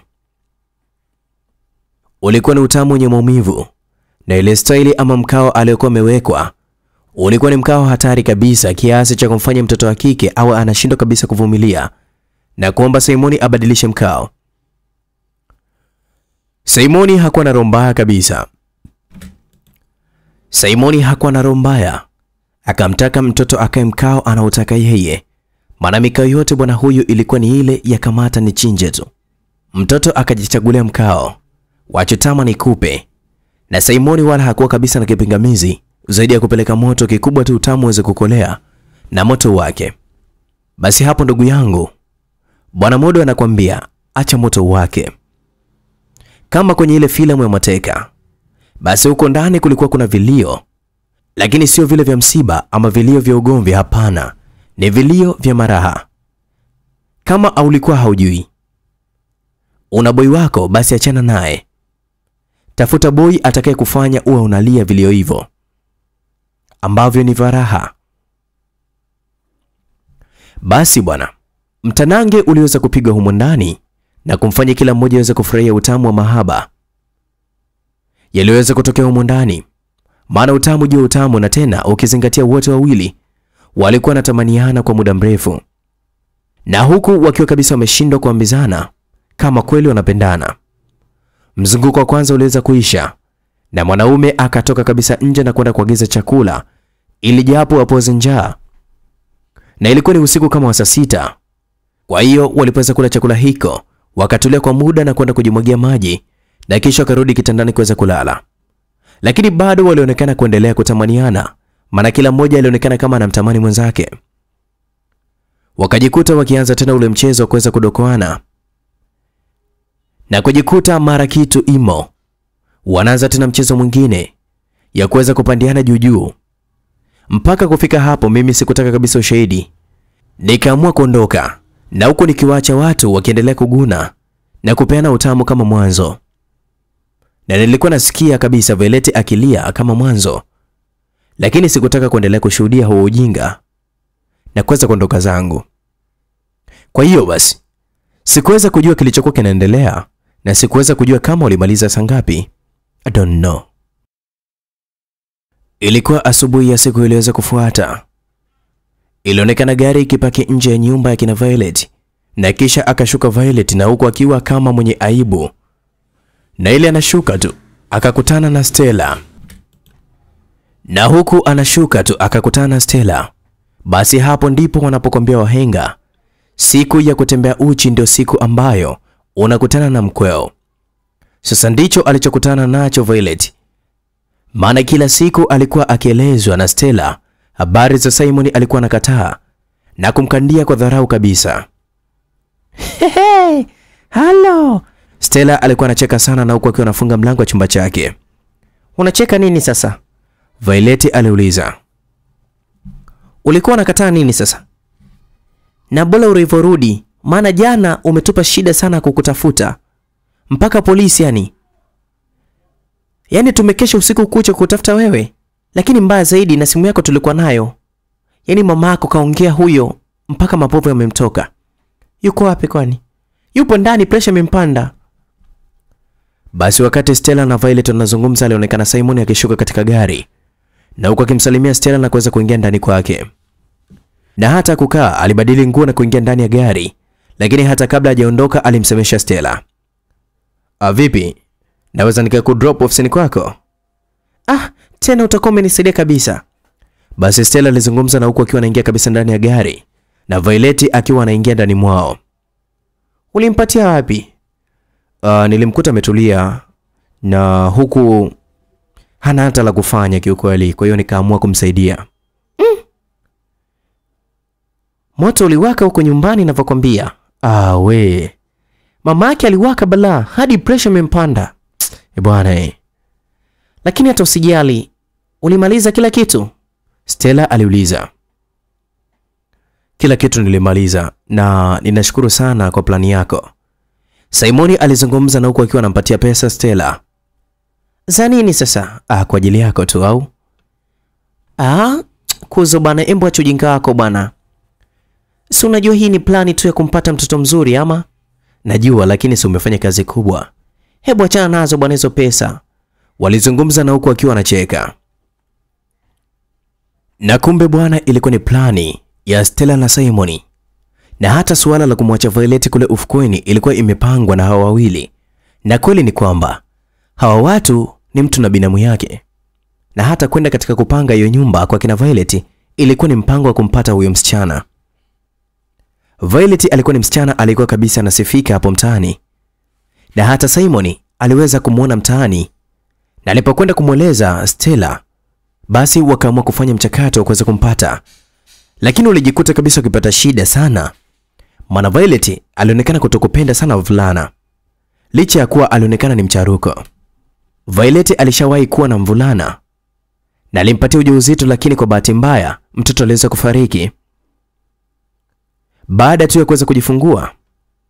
Na huyo mvulana kwanza aliweza kumkataa na kuikataa hata hiyo mimba yenyewe. Basi tangu hapo Violet akawa hapatani kabisa na wanaume. Na ukipelekea suala la wanaume kabisa halitaki kabisa na kujiweka kando. Na hata kipindi cha mwanzo Simoni alipoweza kuhamia katika hiyo nyumba aliwahi kumdokeza, na ndipo walipokuja kukosana na kuacha hata kuzungumza pamoja na kusalimiana. Lakini bila kujua ya kwamba Stella aliyewahi kupanga hapo kwa miezi 3 mbele, naye mwenyewe alikuwa katika dili la kupatikana kwa Violet, akawa ameshatengeneza ushoga na huyo msichana. Basi mpango ulikuwa ni mrefu kabisa mpaka walipokuja kuweza kumnasa kabisa Violet. Basi Simoni akaamua kabisa kupiga kabisa ili asije akatoswa na kuweza kumkosa jumla. Lakini jamaa alikuwa kabisa anahitaji kumuoa. Na hata hivyo siku alipoweza kwenda katika sherehe ya dadake, ilikuwa ni kwenda kumuonyesha ndugu zake. Na kila ndugu alikubali. Kwa nini Simoni alikataa kufunga ndoa na mtoto wa kitajiri aliyekuwa amechaguliwa na babake? Basi gari ilisimamishwa katika saluni ya mchongo ya yule Stella, na kisha Simoni akaweza kuondoka zake hadi ofisini kwao. Na alipofika tu ndani akapokelewa na bosi wake. Vipi, ulifanikisha? Bosi wake alimuuliza. Nashindwaje wakati kile kitu kilikuwa kimepangwa tayari? Ila wewe dogo ni mbaya sana. Na sikuwa najua kama kweli unajua kuchagua. Ila mnahitaji pongezi sana. Kwa nini? Kiukweli bila nyie kumwambia mzee anipe muda wa kumpata huyu mtoto, leo hii ningekuwa hata kusalimiana naye na salimiana naye yani. Hilo kawaida tu mdogo wangu. Na huku wakikumbatiana. Na kumbe bwana, hata huyo bosi wake alikuwa sio bosi wake, bali ndiye alikuwa dada yake mkubwa aliyekuwa akiitwa Asteria. Walikuwa wamejipanga watu ili mradi mdogo wao tu aweze kumpata Violet, mtoto mwenye umbo mzuri kama yule wa jina wake Aisha, mtoto na oo. Kwa hiyo Kuhusu nini tena? Kuhusu ile gari. Si ameshajua? Ndiyo. Wewe endelea nayo bwana. Kuwa nayo kwanza, si gari yako hiyo. Jamani, hongereni kwa kuweza kufanikisha kazi yenu. Jay alisikika akizungumza na huku akiingia katika ofisi yake. Hongera nayo mwenyewe kwa kuweza kufanikisha hili swala, maana tulikuwa tunatumia ofisi yako bwana. Shukrani sana. Na kumbe hata hiyo ofisi waliokuwa wanaitumia kama ndio kazini kwao ilikuwa ni ofisi ya Jay, ambaye ni rafiki wake na Simon tangu wanasoma sekondari, na kila kitu ulichokuwa umekiona kilikuwa kimepangwa katika hilo dili, na yote hiyo ilikuwa ni kumpata mtoto Violet, na kweli alikuwa ameshapatikana. Basi miezi mitatu iliweza kupita na mipango ya harusi kati ya Violet na Simon, na kweli mambo yakawa na mwisho wa siku hiyo ya ndoa. Ikaweza kupita na kukamilisha azma la Simon kumpata mwanamke aliyekuwa anamtaka kwa muda mrefu kabisa, na tena ndio ilikuwa ndoto yake kwa kipindi cha ujana wake. Ilikuwa ni ndoa ya kifahari sana, kiasi kwamba kila mtu alikuwa akistaajabu na kutoweza kuamini kabisa kama kweli Violet amepata mwanaume tajiri kiasi kile. Na wengi walikuwa wanajua ni mpangaji wao tu, lakini ilikuwa hawajui kama ni mtoto tajiri aliyekwenda pale kwa ajili ya mpango wa kuweza kumpata Violet. Simulizi yetu ameweza kutupitisha Amani H Kigoe. Nambari yake ya simu ni 0766 416862. Mimi naitwa Elnaid Fantastic. Embo ni follow Instagram, natumia @official_elnai_tz. Basi hapa ndipo tumefika mwisho simulizi yetu. Sisi ni vijana kutoka Simulizi Mix Entertainment. Embo subscribe channel zetu zote utakazotukuta ama utakazoziona hapo. Usikose tu kulike na kucomment. Asante sana.